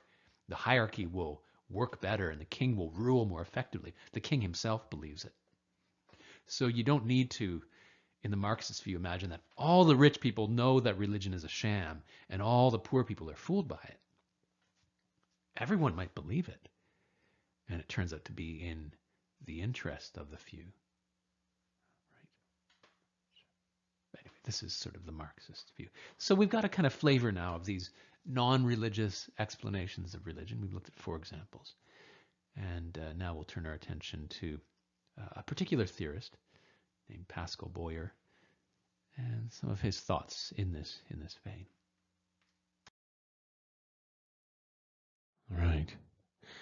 Look at the very ambitious title of Pascal Boyer's book. And don't confuse this Pascal with the Blaise Pascal, whose wager we've already looked at. This is Pascal Boyer, a contemporary cognitive scientist. I think that would be his neighborhood of expertise, and anthropologist, cognitive scientist.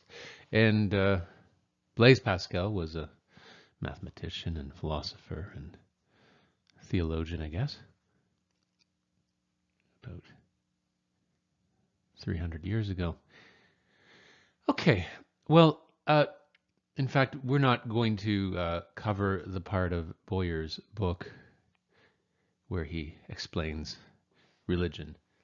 We're using the first preparatory part of Boyer's work where he surveys competing explanations of religion to his own, I guess, and shows their inadequacies. So, and in fact, we're just going to talk about the first 2.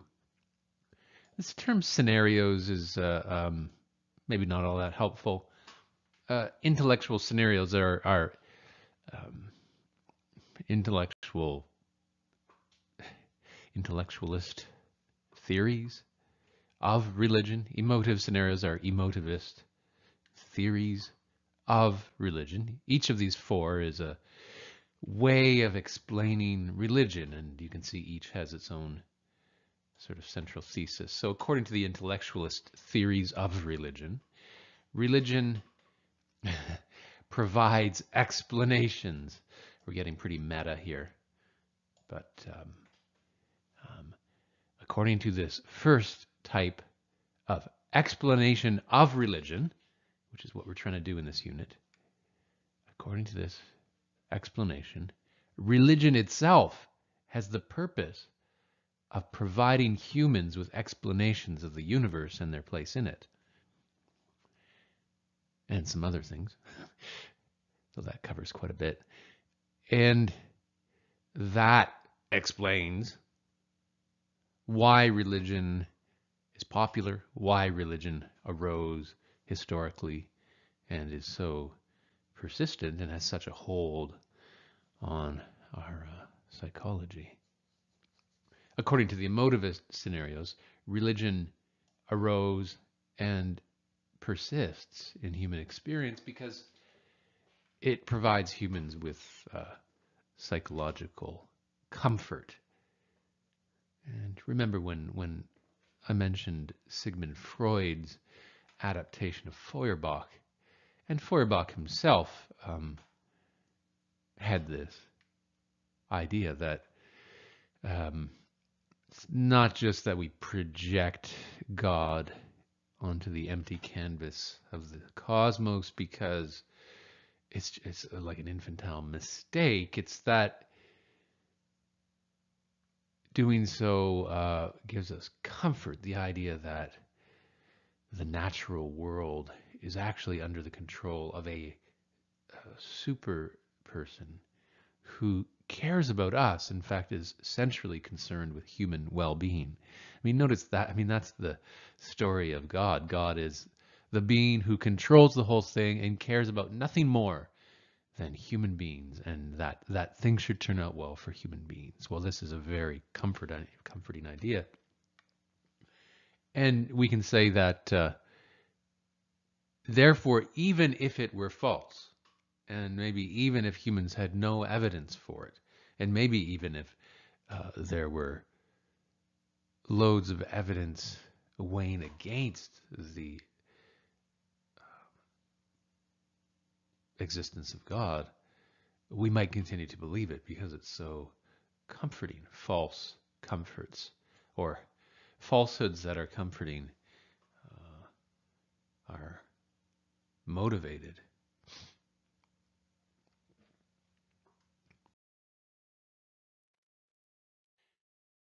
Okay, we'll take these theories one by one, and we'll look at Boyer's criticisms of them. Remember, Boyer is canvassing these intellectual and emotivist and other scenarios or theories only to show their inadequacies and clear the ground for his own theory, which we're not going to talk about, and which, frankly, I don't remember very well. It's been a long time since I've read the book through, but here's his description of intellectual theories. Remember, this is not Boyer's own view. He's summarizing a view that's out there, which is common in theory of religion. Religion arises gradually, historically, who knows when, certainly thousands of years ago, maybe tens of thousands of years ago, in response to our persistent fundamental desire to explain events and processes. All animals are curious. They're aware of their environment, and they're interested in novelties in their environment, and certainly, quote unquote, interested in threats that enter their field of awareness, and would like to know more about these threats or possible benefits. I mean, that's just woven deep into animal psychology, and part of animal animation or mobility is to explore. Maybe some animals are a little more curious than others. Some animals have it in their repertoire to maybe keep their nose to the ground a bit more and just stick to a kind of routine that evolution has worked out for them. That works quite well in their little niche. But some animals are, and we seem to be uh, infinitely curious. We very much lift our nose from the ground, literally and figuratively, and look up to the heavens and wonder, what is that ball of fire in the sky really? And is that fire the same as the fire we learned to make last week here in sub-Saharan Africa? We're the curious animal, the supremely curious animal. And this curiosity is what creates religion. Religion arises, maybe, in the void springing up between our questions and our ignorance. Or just say that religion arises to fill the void of our ignorance. We have curiosity, but we don't have answers. And we want so badly to have answers. We want that feeling of, aha, I understand, I get it, I know what's going on. Right? That's curiosity is an agitation, and a curious animal is like a hungry animal or like a horny animal.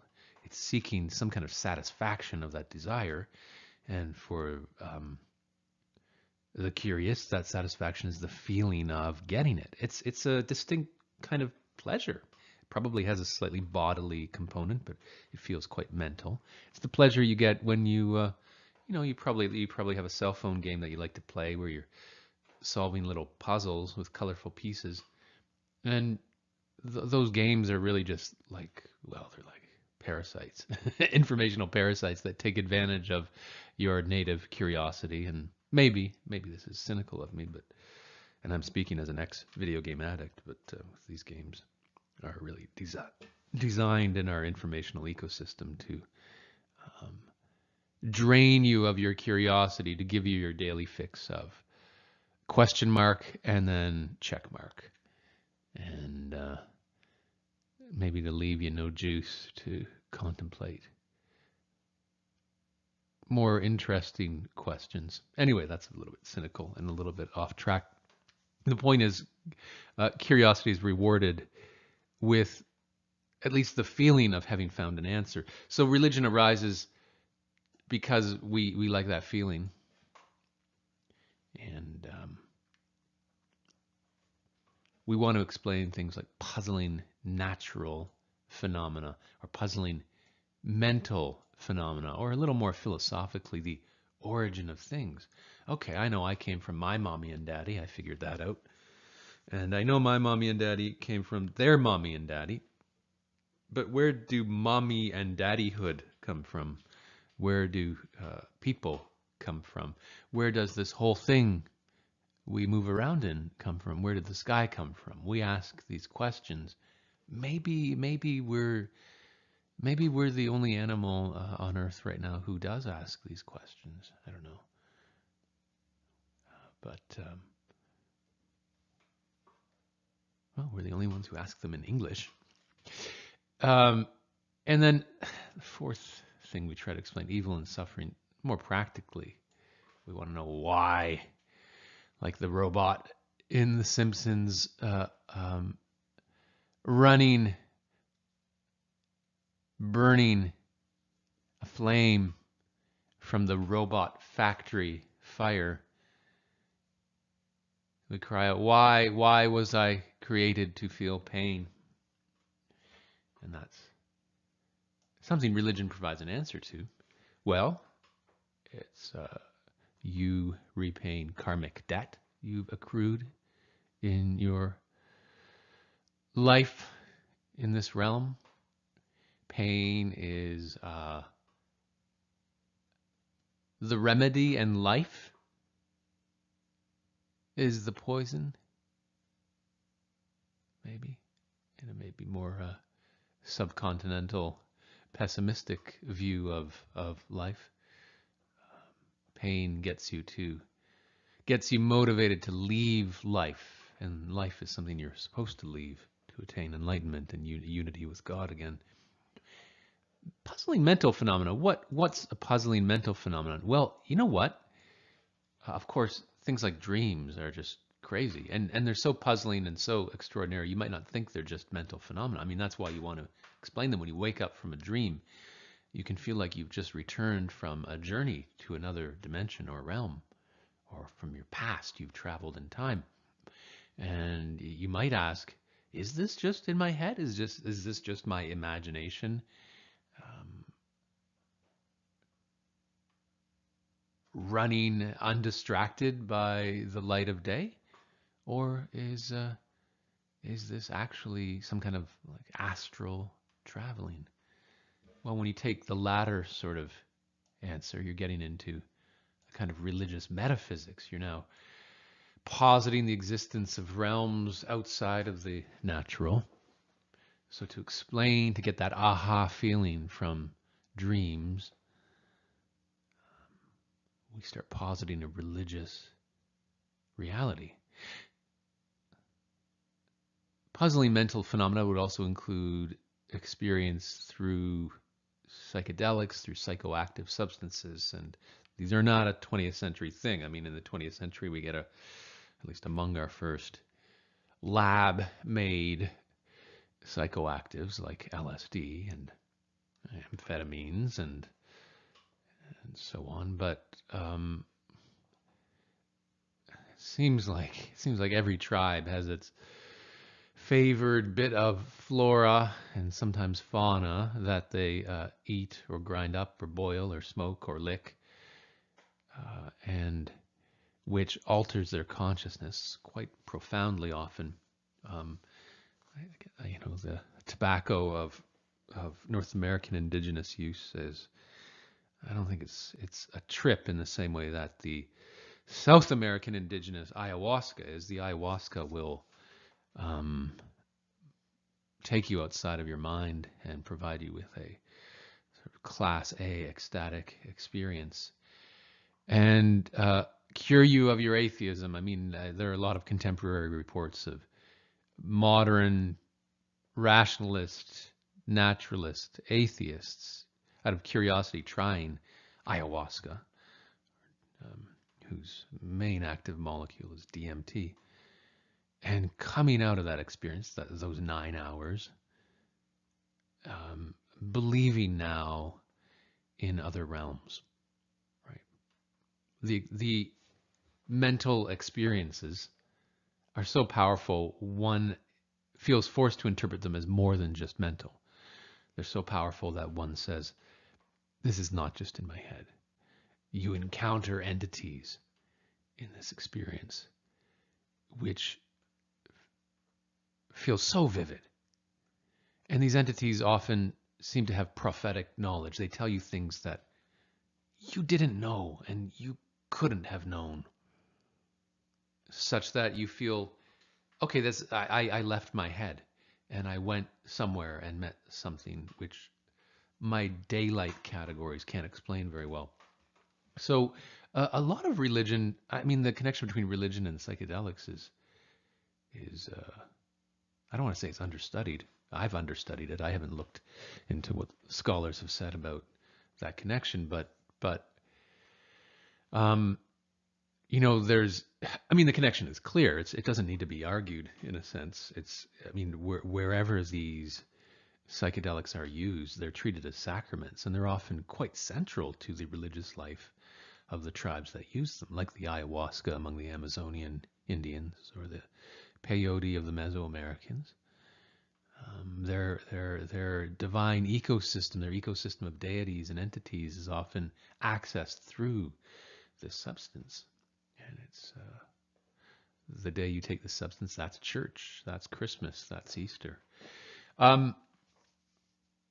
So from dreams and psychedelics alone, remember with the naturalist explanation of religion, remember that first diagram, religion says God into world, that explains religion, and naturalism says let's stick to world. Well, in fact, just sticking to dreams and psychedelics, you could explain quite a bit of religious life, I think, about its origins.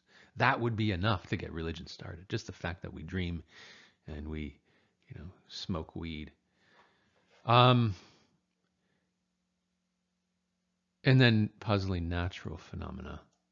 What would example of a puzzling natural phenomenon be?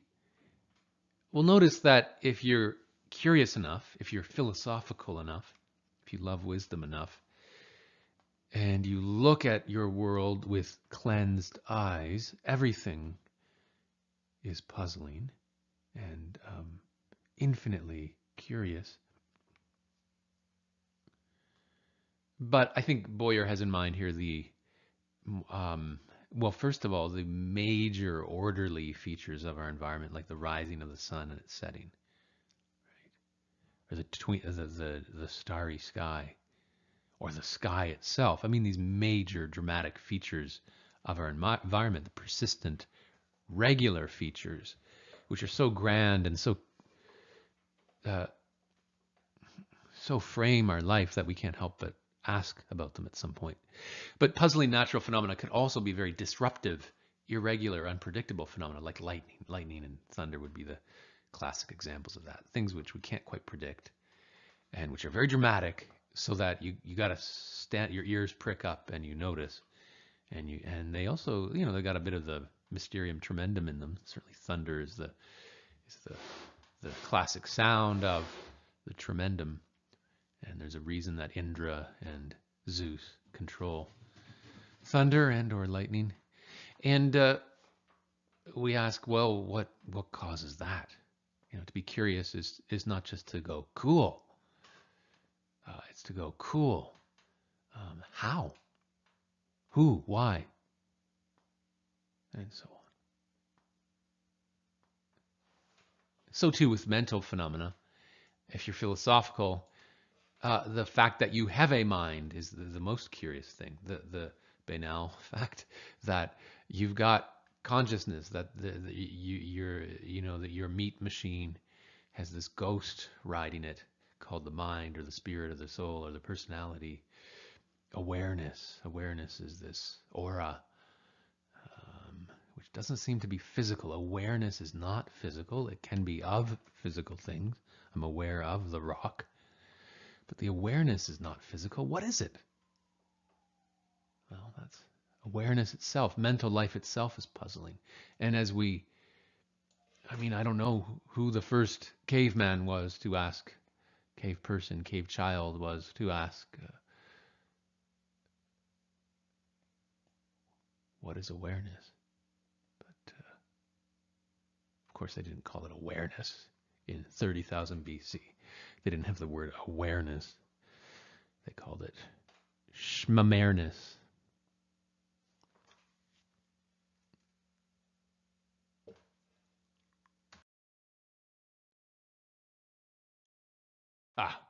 Psychedelics.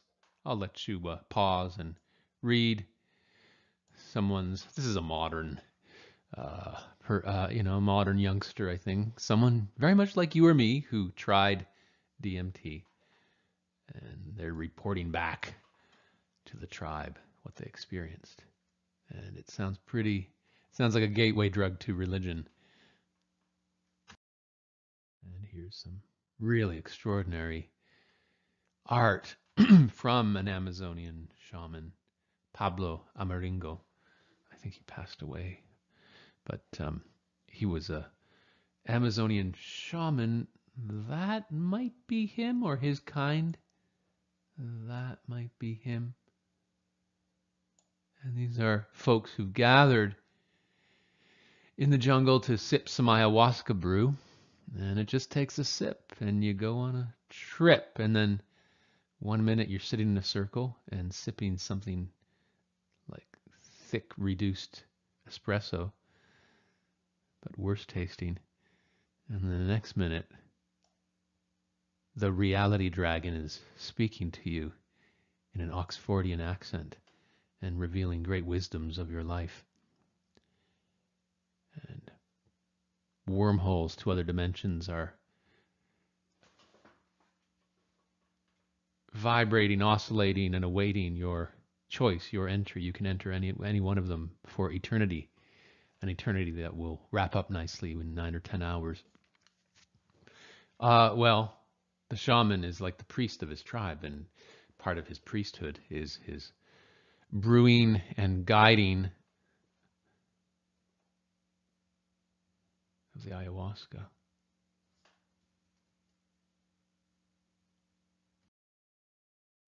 Okay, so we've just summarized Boyer's summary of these intellectualist explanations of religion. Got to keep our levels of discourse straight here. Who's talking and who's talking about who? So we've just summarized Boyer talking about other people talking about religion.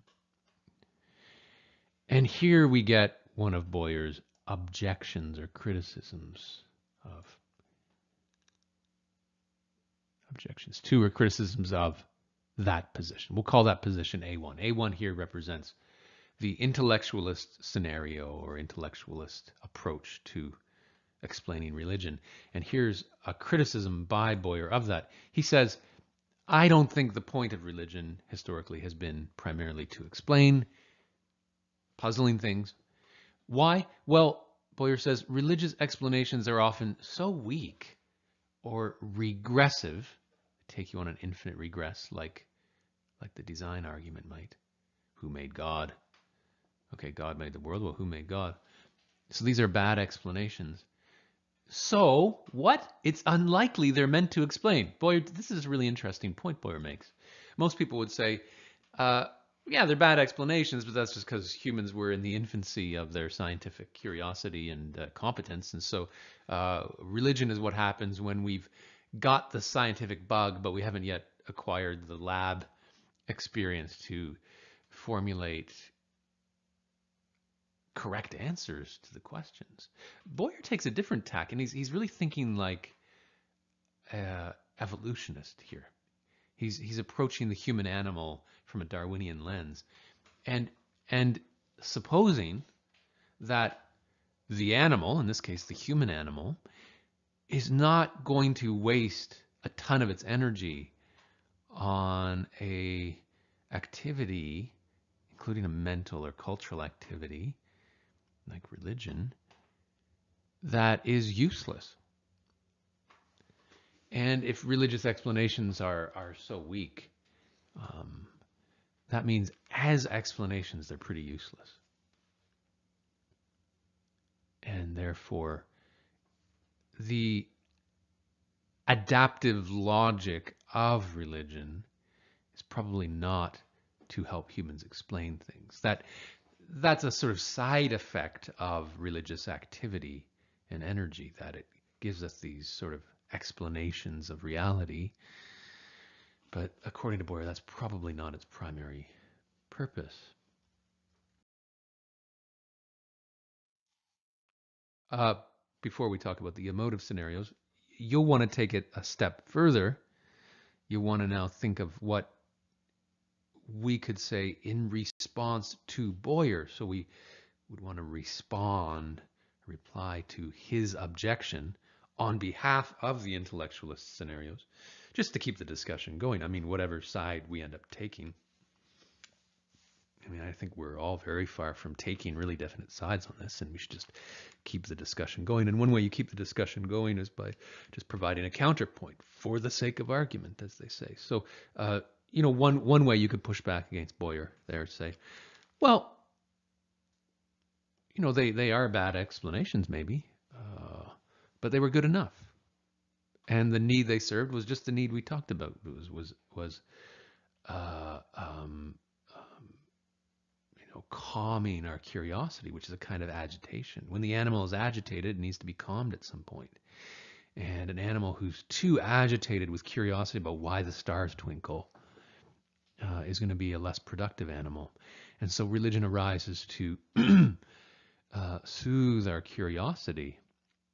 So the fact that the explanations are, from a modern scientific perspective, not satisfying, though that's not even true. I mean, we've seen that from just scientific curiosity, through analyzing the fine-tuning data, you can get pushed into belief in some kind of creator. From Nick Bostrom's simulation argument, this is a different, it's a different course, but you might infer that our reality is a little bit programmed, and there's probably some kind of programmer outside of it. I mean, religious explanations are not just bad explanations. They have, I mean, Aquinas was not an idiot. But a lot of them are bad, and a lot of them I think we can clearly see just aren't correct. But they may have worked. They were good enough to get most people, most of the time, to say, okay, that makes sense. And now I can continue with my hunting and gathering or whatever it is I was doing 82,000 years ago and not be overbothered.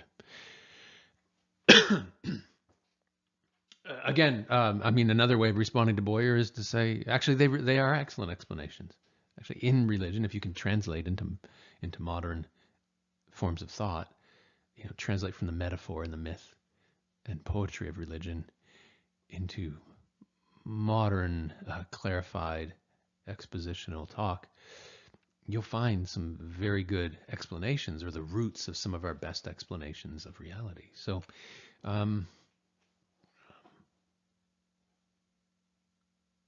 anyway, let's talk about the second. Remember, this is from Boyer's list of ways of explaining religion, but these are ways that he doesn't agree with ultimately. So he's nicely summarizing them for us, and then usually, always pushing back at them with his objections. So according to the emotivist scenarios, religion serves some deep emotional need. You can see already there's a blur between the last scenario and this one, because explaining things is actually a deep emotional need. We're curious animals, so we have a deep emotional need. It feels good to explain.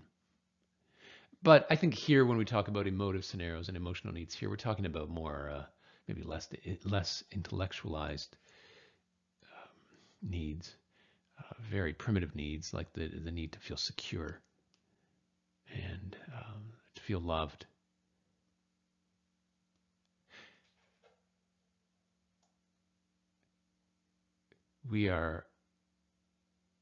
All animals fear death. Certainly all animals fear it in the specific forms it incarnates in their ecologic niche. So the rabbit fears the flapping of the hawk's wings, and the deer fears the snapping of twigs, which has the particular sonic signature of an approaching wolf. That's fear of death. And humans fear death in those very specific forms, but also, partly through the power of language,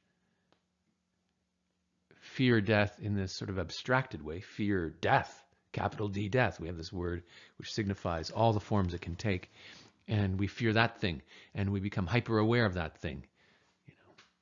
We go through our first depressive episode at the age of 13 or 17 and start wearing black and listening to music that scares our parents because we become aware that we've been lied to. Disney films have sort of been, well, I guess Disney films try to teach you the lesson of life and death too, the circle of life and all that. But the happy gospel of childhood is interrupted by the keen awareness the child has that I'm going to die and my parents will die. Everyone will die. Suddenly you're looking at the world with through the dark tinted lenses. You've painted it all black. And we can imagine that humanity at some point had this sort of adolescent eruption of awareness of mortality. Again, maybe it was 40,000 years ago, maybe it was 500,000 years ago, maybe it was 2.3 million years ago, maybe it's 16,000 years ago, probably more than 16,000 years ago. I think we have burial sites of humans, which I think are usually interpreted by anthropologists to indicate awareness of death, and humans, burying their loved ones as a way of making mortality palatable. It's a religious ritual, which usually carries with it belief in some kind of afterlife. So a huge portion of religion is about the final things, is about where we go when we die. And it's about getting right with reality and those who control reality, what we call the gods, in order to deal with the problem of life, which is death. And we hate this idea so much that we are going to die, that everything that is of value, which we call life, ends, and we're taken out of it. Can't stand that idea. So religion arises as this security crutch. It's this system of belief, and system of ritual, which gets us to believe something, which is hard to believe. I mean, it's hard to believe. You're never gonna. If someone just told you, "Hey, you're never gonna die. Don't worry," we'd say, "Yeah, okay, buddy, thanks. Nice idea, nice thought." But I think I'm gonna stick with the realistic belief that I'm going to die and everyone around me is going to die. Religion has this evolved, half-consciously evolved system of ritual and song and social pressures that get us to believe this thing, which is very hard to believe, that we'll live forever, that there are gods and they love us, and so on. Gets us to believe these things for our own good, for our own emotional good. Anxieties regarding the difficulties of life. I used to see a bumper sticker, I think back in the 80s. It was very popular. It said, life sucks and then you die. Well, here we got it. You die. And while you're alive, life kind of sucks. Nothing comes without a cost. Whatever you got that's good, it's already degrading by the time you got it. And the person beside you wants it. So now you got this good thing, and because it's good, you've got anxiety about somebody else trying to take it. So life sucks, and it's deep, built into the very structure of its goods are anxieties about those goods. This is, I mean, Buddhism, maybe more clearly than any religion, is just it's a direct confrontation of one man with this. The first noble truth of Buddhism is life is suffering. Life is dukkha, or unsatisfying, because of the anxieties built into all of its goods, even the good things. The young Siddhartha Gautama discovered the good things of palace life, of his protected existence. He realized when he left his palace, like the adolescent realizing he will die, realized that all these good things have a cost, or an end, or an expiry date. And Buddhism offers an answer. Of course, if Buddhism just had one noble truth, it wouldn't be a religion. It would just be a depressing bumper sticker. Life is suffering. But Buddhism has three other noble truths, and the fourth one is the promise of a way out of the suffering of life, indeed of life itself, through the eightfold path: right living, right thinking, right concentration, right, the five other rights. Do things the right way and we'll get you out of here, or we'll get you to the right place, beyond this place. So religion arises in response to the hard things in life and then offers us a way out. Okay.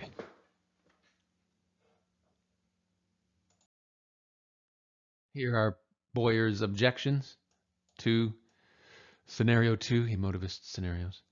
First of all, religion often creates as much anxiety as it creates comfort. Interesting. So religion just doubles your anxieties. In fact, you thought life was hard. Oh, now you got to worry about hell. At least life has an end date. As hard as life might be, you know it's going to end. And that can actually be a source of great comfort to a lot of us. This too shall pass. But religion opens up a whole other world, often an infinite world, like the infinite eternal afterlife of Christianity and Islam.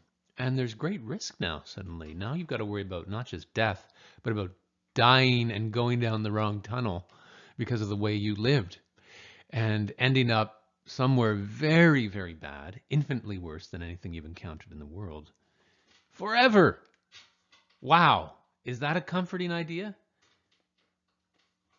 Is that a comforting idea? Well, you might say, against Boyer here, well, you know, you usually believe, if you're a Christian, you usually believe that other people are going to hell. Maybe that's a cynical definition of a Christian. Christian is someone who believes that other people are going to hell. And a Muslim is someone who believes that everyone else should be Muslim. Everyone else should be doing what they're doing because they're going to the right place. They're going to paradise. And Boyer gives the African tribal example of the Fang witches. This was this a group that he had spent some time with, or was this him citing another anthropologist? But among the Fang people, is this in Cameroon? These translated as witches populate the religious ecosystem, and a lot of their religious activity, a lot of their propitiation and ritual is oriented to getting them in the right relation with these witches. These witches are spirit beings who populate the world around the village and environs, and who can be called upon to help or to hurt, to help you or to hurt your enemies. And okay, witches are good if you've got one working for you, but they're bad if your neighbor has one working against you. So now you got to worry not just about your neighbor, Bob, who has been eyeing your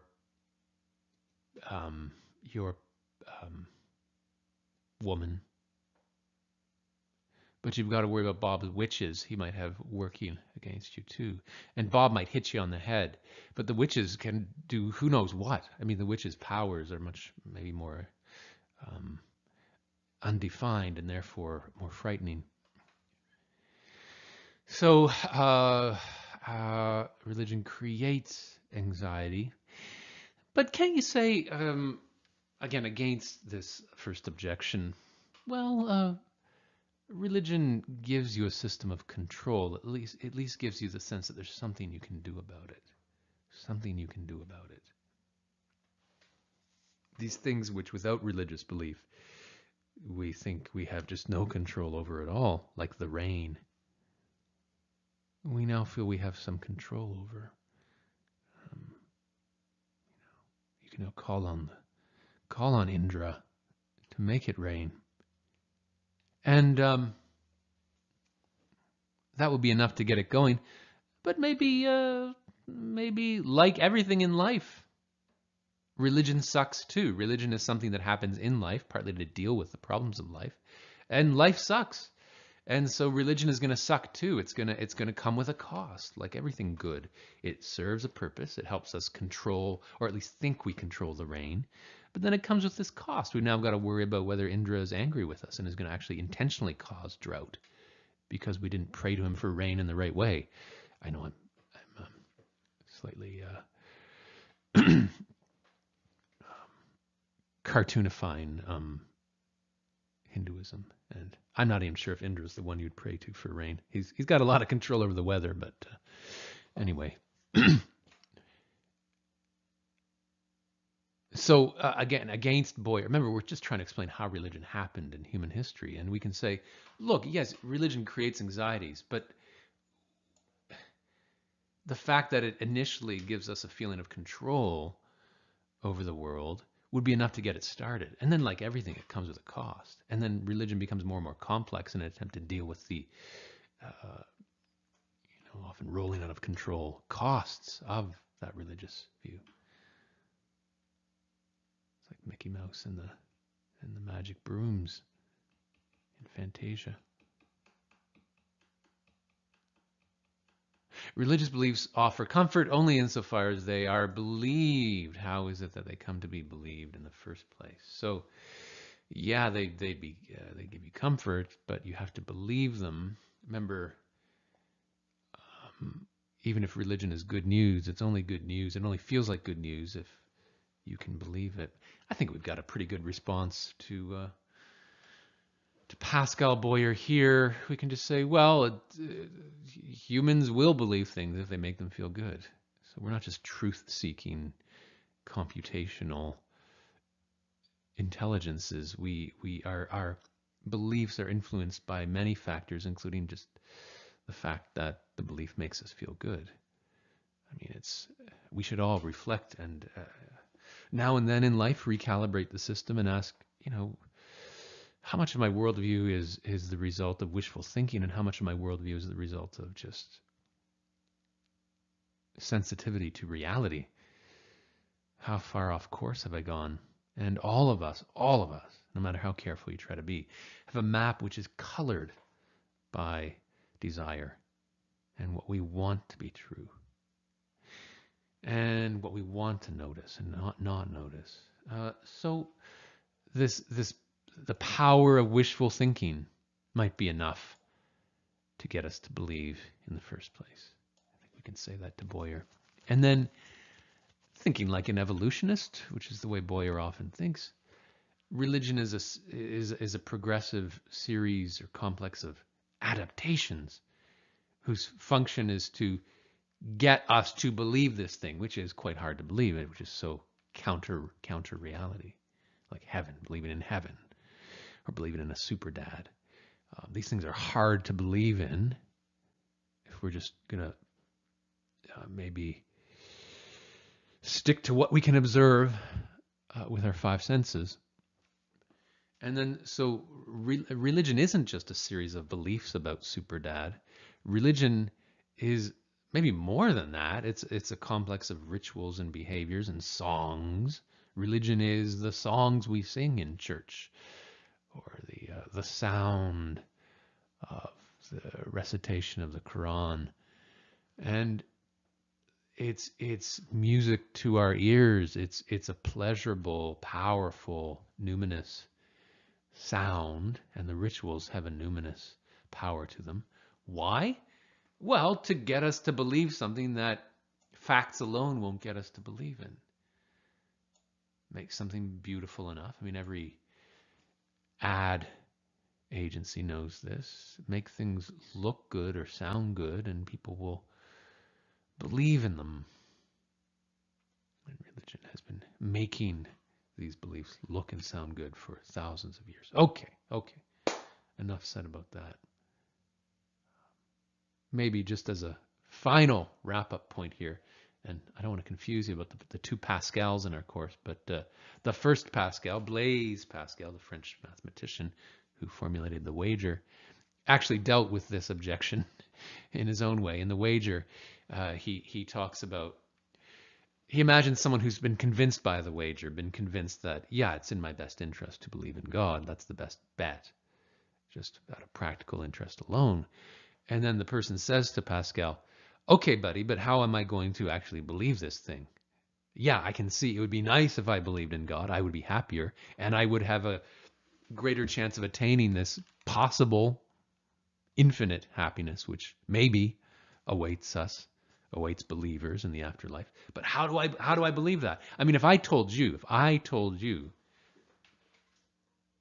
right now that 10 million euros will be transferred to your bank account this Sunday at 1 p.m. Eastern Standard Time, are you suddenly happy, ecstatic that your life is going to change on Sunday at 1 p.m.? No, because you don't believe me. Your response to me would be, that would be nice. You're not happier. In fact, you're made a little bit depressed. You're reminded of the fact that you only have $46.07 in your bank account. But if I could get you to believe it, you'd be very happy, right? And so Pascal's response is, well, don't worry if you don't believe right now. If you at least accept my wager, you accept that it would be better for you to believe. Don't worry. Just start going to church. Start saying your Hail Marys and pulling beads. And stop hanging around those skeptical, free-thinking friends of yours. Stop reading Sam Harris and Bertrand Russell and Richard Dawkins, and get off Reddit/atheist discussion forums, and come back to me in 10 years. Blaise Pascal knows that religion is a intricately, ingeniously designed system of ritual and song which will get you, a non-believer, to believe, even without evidence.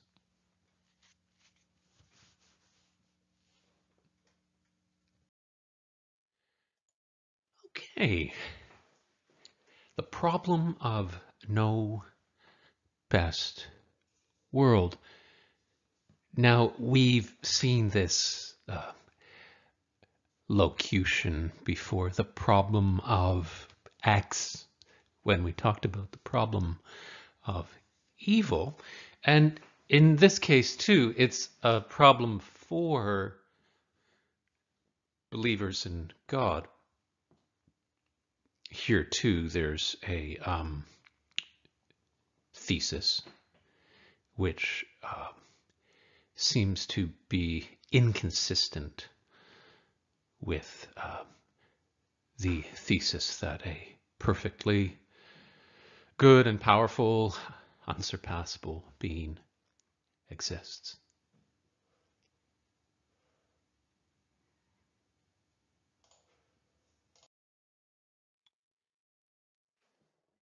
God, from these, selects the best.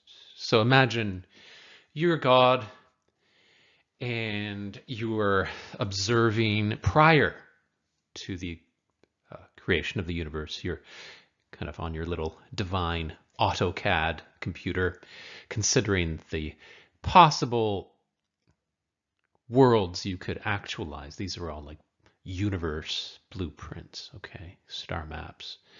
And we've got P1 just off screen. You've been side scrolling to PW2, possible world 2, possible world 3, and so on, where n assumedly is for infinity. There's an infinity of possible worlds that God could actualize, but assumedly, God, being the best, demands the best, creates only the best, and so selects the best. That is, on that divine AutoCAD computer prior to the universe and the great void, God hits enter to render that universe which God correctly decides is the best among all the possible worlds. So this is a very natural way to sort of schematize how a perfect being would create, right? From among all the possible worlds. By world here, remember, we mean total cosmos. From all of the possible cosmoses, God chooses the best.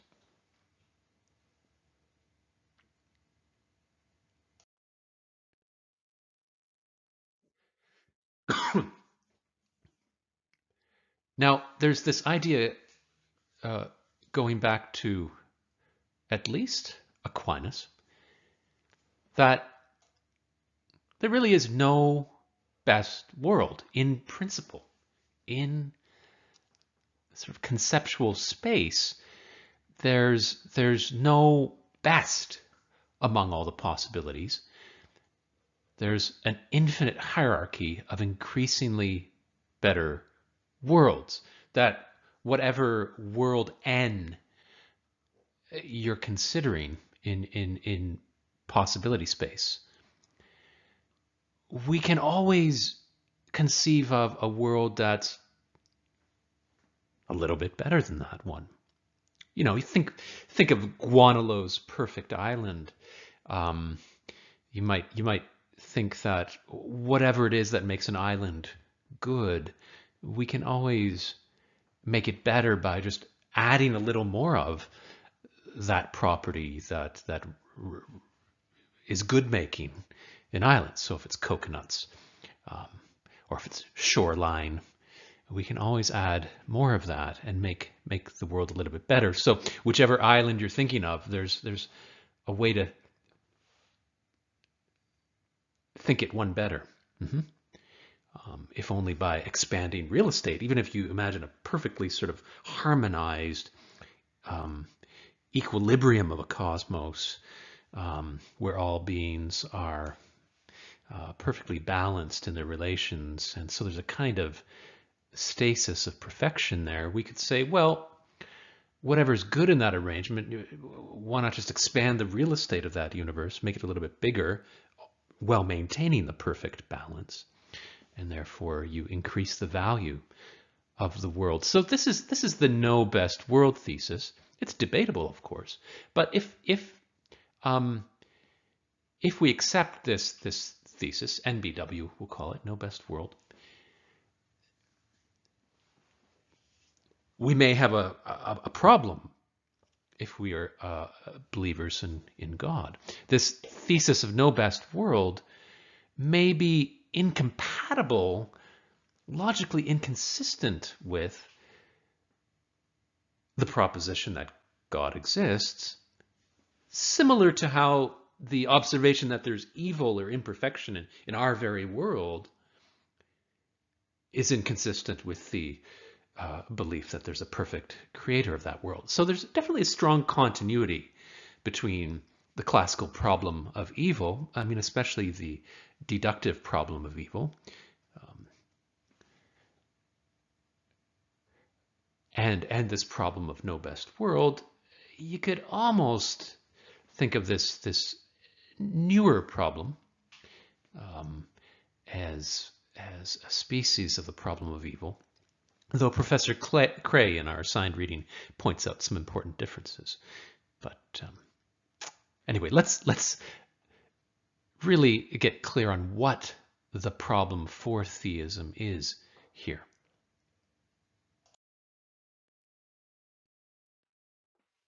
Okay, so we have here four propositions: NBW, which we just talked about, P1, P2, proposition 1, proposition 2, and then G, the G belief.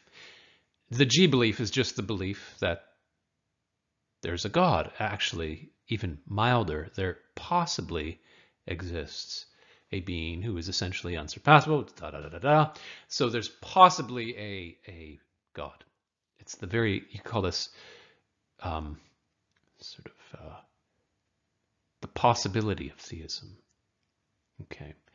NBW is just the belief that there's no best world. This is the belief going back to Aquinas that we just talked about. It's stated here a little more technically or precisely. I'll let you read through that.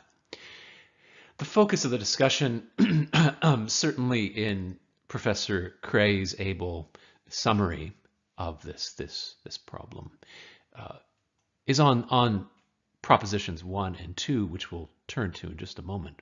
But before we sort of zoom in on what P1 and P2 are asserting, I just want you to see that the problem of no best world for theism can sort of logically be discerned by considering the relationship among these four propositions. Specifically, we could put it like this. If these three are true, okay, if these first three are true, then the fourth one is false. Okay, that's the problem of no best world, if we want to put it sort of most polemically at theism. These four propositions can't all be true. They form a logically inconsistent set. And so one of them has to go. One of them's got to go. And if you're on board with NBW and you think P1's plausible and P2 is plausible, G's got a problem. And maybe G's the one that's got to go. Okay. And of course, G is the view that there possibly exists a God. If G is false, that means it's not possible that there exists a God. In other words, God is impossible, which is notice logically a much bolder claim than the view there's not a God. It's one thing to say there's no God. It's another thing to say God is impossible, right? I mean, that's true of anything. It's one thing to say, the Raptors won't win this year, and it's another thing to say it's impossible for the Raptors to win. Okay, well, what are P1 and P2 telling us? Well, P1 and P2 are connected, and they're both seemingly sensible, quite sensible, basic claims about the relationship between actors and their actions and the product of those actions. Okay? So an actor is the one who does, an action is the doing, and the product is what is done by the action of the actor. Okay? And P1 simply says, if it's possible for the product of an action to have been better, then ceteris paribus, you can look that up, it just means all else equal, it's possible for that action to have been better. Okay. Again, a very sensible claim. Think of an artist and the act of painting and the product of the act of painting, which we'll call the, well, I guess we can call it the painting, confusedly. Let's call it the portrait. Oh boy, no, that makes it too specific, because we want to let some landscapes in and abstract art in here too, depending on the artist's taste. Well, we'll call it the painting, and hopefully be able to distinguish here. Okay, if it's possible for the painting itself, the canvas and the paint on it, to have been better, that means it's possible for the act of painting to have been better, right?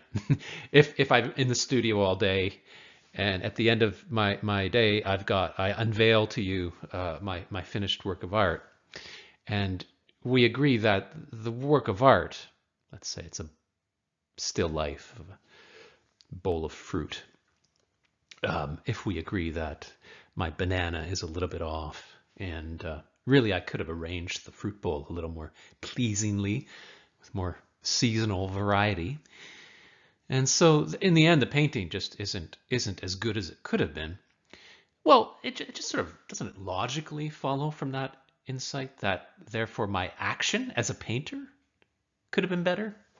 So as I said, P1 is just, it's almost just a logical explication of the relationship between these concepts, between the concept of a product and an action. And an actor, really the actor comes to the forefront in P2. So P2 just says, look, if it's possible for the action to have been better, for the painterly motions of the paintbrush upon the canvas, if it's possible for those actions to have been better, then all else being equal, it's possible for the actor to have been better, right? If my act of painting could have been better, then I could have been better. You know, I am, you could say, the sum of my actions, or I don't think we need to assert that. We could just say, my actions are evidence of my own qualities. And if my actions are falling short, that means I am falling short. Okay. So if P1 and P2 sound reasonable to you, and you accept this idea that for any world you can imagine, you can always imagine it being a little bit better or a lot better, well, then you've got a problem for G. And to see that, and here's really, now we're finally, I guess everything so far has been just leading up to this punchline. Here we get really the argument itself of no best world, the atheistic argument. So God is impossible is the conclusion of this atheistic argument. Why? Well, for any world that God creates, there could have been a better one. Okay? NBW tells you that. And if there could have been a better one, in other words, if the product of the creating could have been better, then the action could have been better, then the creating could have been better. And if the creating could have been better, then the creator could have been better. The creator here being capital C, creator, capital G, God. Okay? So that is the problem of no best world for theism. It's an atheistic argument which concludes that God is impossible, or not G. We negate G by asserting these three. We assert these three and say, therefore, not G. God impossible.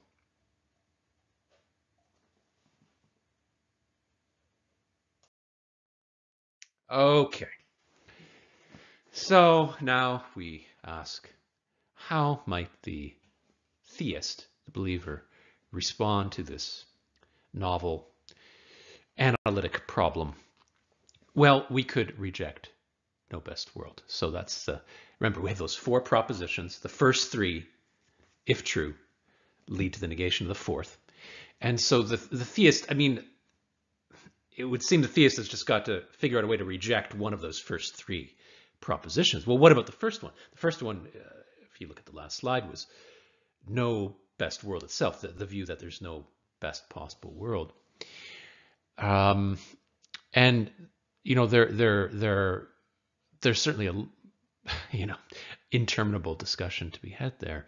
But Klaus Craig points out in the associated reading that if you reject, as a theist, as a believer, if you reject the no best world thesis, we've got the problem of evil. Okay.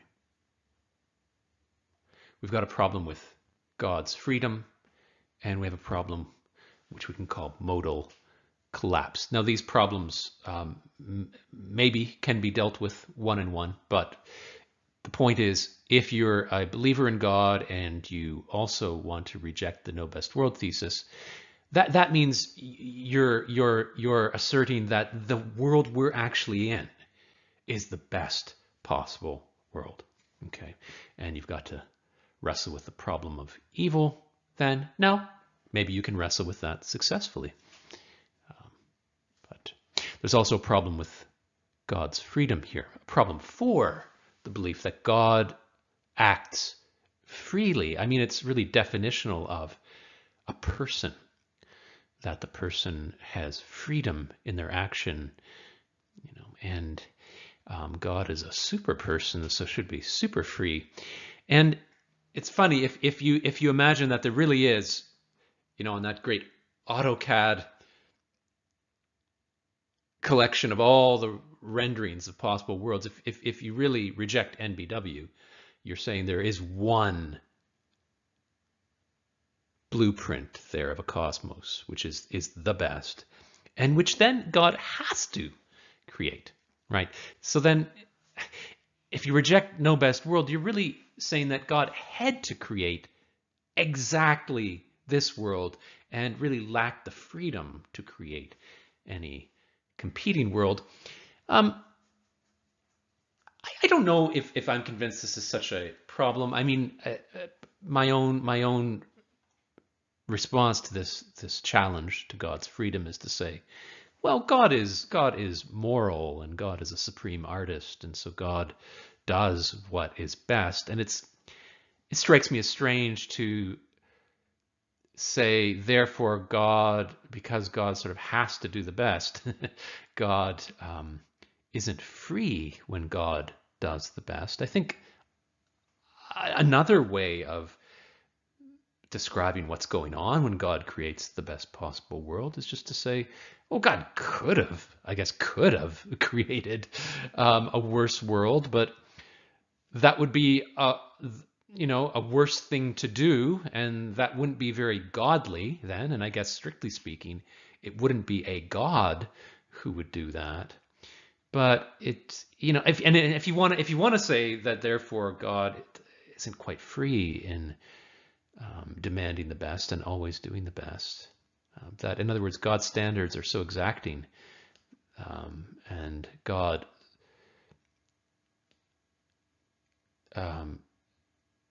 is absolutely consistent. God would never deviate from those supreme standards. If you want to say that strictness in God's moral and aesthetic action means God isn't free, okay. I guess then freedom to me is perhaps not a supreme quality. The important thing is to do the best.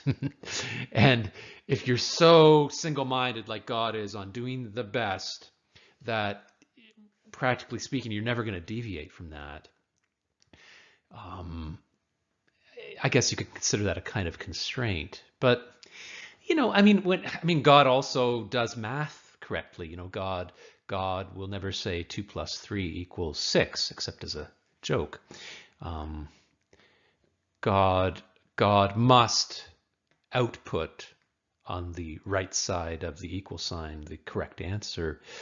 God is a supreme mathematician, so God never gives the wrong answer. Do we want to say that therefore God isn't free?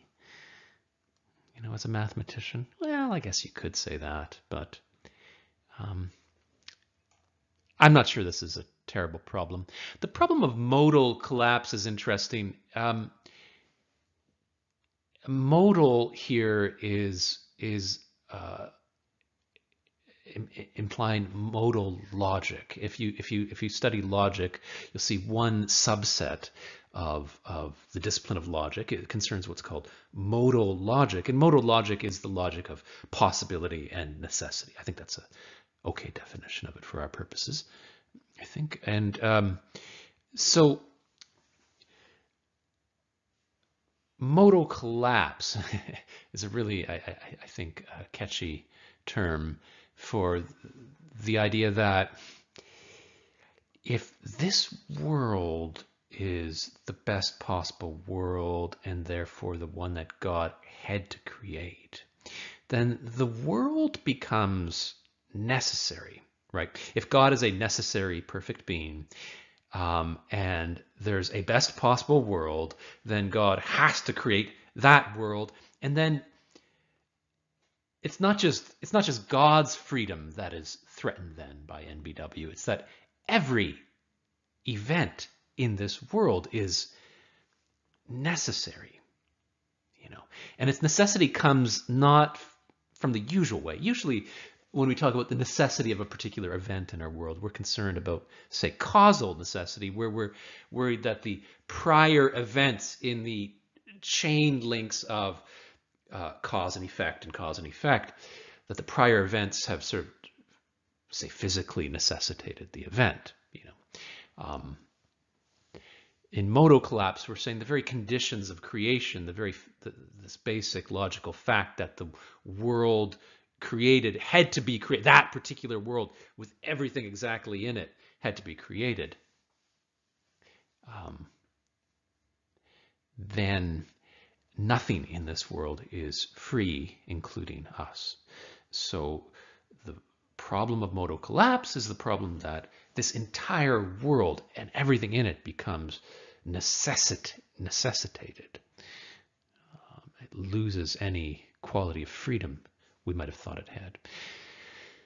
So I guess you could bite the bullet here if you're a theist, and you could say, okay, there's no such thing as freedom, then neither in God's creating this particular world, nor among any of the creatures. That would, as I say, be biting the bullet, and maybe too great a concession.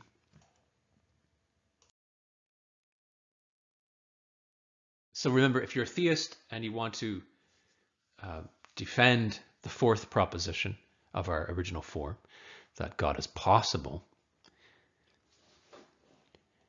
you could grant NBW and then show that G, remember G is not the belief that God exists. G is the milder belief that God is possible. And you might just show that very mild belief that God is possible is really preferable to P1 and P2. that, as plausible as P1 and P2 are, they are making sort of confident, can I call them factual logical assertions about the relationship between the actor and the acting and the product of the act. And you've got those three elements among P1 and P2. And the logical relations asserted between those three elements. And so you could say there's a lot there that could go wrong in mapping out the relationships between these three things. And moreover, in P1 and P2, we're making this kind of bold claim that there's this, very strict necessary relationship between the three elements of actor and act and product. And comparably, G just asserts that something is possible, that God is just possible. In general, if you have two competing worldviews, and the first worldview says rain is possible, and the second one says earthquakes are necessary. Now maybe I've unfairly stacked the details and the examples there, but you get my point. The second claim about earthquakes is a lot bolder, not just because it's talking about something specific and a little bit unusual relative to rain, but more to our purposes because it's making this sort of claim of necessity. Whereas the claim about rain was just that it's possible. We're not saying that it's going to rain today or tomorrow or even ever. We're just saying that rain is always a possibility. So that's because it's a milder assertion, the one about rain, it's more plausible. You might think now that's not an absolute rule, right? I mean, there's some possibility claims which we can show are flat out false. I mean, if I say it's possible that 2 + 3 = 7, I think you should be willing to say no, that's not possible. That's impossible by the very meaning of the terms you've just employed. But anyway, this is again another way that the second way that the theist could push back at the problem we're considering here today. Now, this third one we're not going to spend time on really, but notice that you could really bite the bullet as a theist and say, as a theist, and say, well, I'll just deny G. I'll deny that specifically this view that God is unsurpassable. So you could, in other words, adjust your definition of God and say that adjusted God is possible, because it's God's unsurpassability that really feeds this problem of no best world. It's because God's supposed to be the best, unsurpassably best, that the fact that there's always some better world we can imagine seems contradictory. So anyway, I think a lot of believers would say this is really atheism. I mean, if you're denying unsurpassability, you're really denying the absolutely perfect being. I mean, by definition, really unsurpassable is, if you had to give one word to define God, the absolutely perfect being, unsurpassable is a pretty good word to choose. Absolutely perfect means unsurpassable. So let's pass this one. Okay. The fourth option is to attack either P1 or P2. Remember, one of those four original propositions has to go, and if you can show that it's P1 or P2, then you can hang on to G, right? The belief in the possible God. So we'll talk a bit about one particular problem with P1 raised by philosopher Brian Leftow.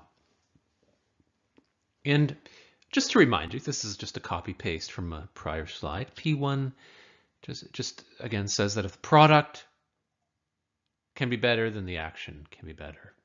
If the world isn't as good as it could be, then the creation, the act, isn't as good as it could have been. Right? And Leftow points out that the product here is, we're talking about the cosmos, and it's really a composite result of God's contributions as the creator, but also the actions of the creatures within the world, right? Cosmos, when we're talking about which cosmos is best, we're talking about the sum total of each cosmos, the totality of all events that transpire throughout the total history of that cosmos. Think sort of that four-dimensional block universe conception. And that includes all of the creaturely actions throughout the history of that cosmos. So yes, we're comparing worlds, but the product, the end product of a world means truly the end, what emerges by the end of it, the total history. So when we're comparing the value of different universes, we're comparing contributions from God and the creature. Okay, so Leftow is saying that, well, actually, it is possible for the world to have been better, but that doesn't mean that God's action could have been any better. Maybe God did everything God could possibly do to set up a sort of field of play in the universe, to create the sort of garden, if we want to use the Edenic metaphor. And then Adam and Eve are let loose in the garden, and when we ask, well, what was the final total value of the garden or the cosmos? We're talking about both the garden and what Adam and Eve do in it. And so we're kind of getting God off the hook here, similar to the way we'd get God off the hook in the problem of evil, by pointing out that evils may be the result of creaturely free action, right? Now, Professor Cray, I think rightly points out that if we're going to be consistent, then if by product here we mean the combined results of divine and creaturely action, then by action we should mean both divine and creaturely, considered as sort of a set of total actions. So Cray points out in the reading that, strictly speaking, Leftow hasn't overthrown P1, right? In other words, we should if we want to take into account creaturely contribution, then we got to be consistent. We should say if it's possible for the product to have been better, then it's possible for the action to have been better. And we've got to decide, before we assert P1, we've got to decide, are we talking about just God, or are we talking about God plus creatures? If we're going to talk about just God, then by product, divine product, we just mean the world insofar as God set it up. And then it still holds that if that initial setup could have been better, then it's possible for the action to have been better. So if we're trying to overthrow P1 by pointing out, by reminding thinkers of the contribution of creatures, we've failed. The spirit of Leftow's criticism, though, is very much in line with the spirit of the free will defense of theism that we see in the discussion of problem of evil. And the spirit of the response here, of the defense here, is that God, God might do everything God can to set up a perfect world, but inevitably the creatures will make it less than perfect. I guess there's a missing premise here that the best kinds of worlds will be worlds in which creatures are behaving freely. That is, if we're considering all the possible worlds that we might create, we should just rule out right away those worlds in which there's no freedom, right? We're going to focus as the creator. Before we create, we're going to zoom in on that subset of possible worlds where free creatures are operating. And then we're going to select among those worlds the best. We're going to try to create, in other words, the best garden in which creatures can move and behave and choose. Okay, but I think then the problem is just then, well, among all those possible garden setups, surely we can ask, well, why, which for any given one, why can't you just imagine a slightly better one? Whatever it is that makes the setup good before you throw the creatures in. We can imagine that setup being a little bit better, right? So it seems like both in the strict technical sense that Cray points out, Leftow's criticism does not overturn P1. And then if we take, as I've just done, Leftow's criticism in the spirit of the free will defense analogy, we've just focused the original problem of no best world now to this subset of arenas. God creates the arena, we're the players. Okay, fine, so let's just focus on God's contribution, which is the arena construction. Well, for any given arena you conceive of, can't we just imagine a better arena, a bigger arena with more room for more players? Whatever. We've just got, a narrower version, but still the same problem that we started with, which is could have been better.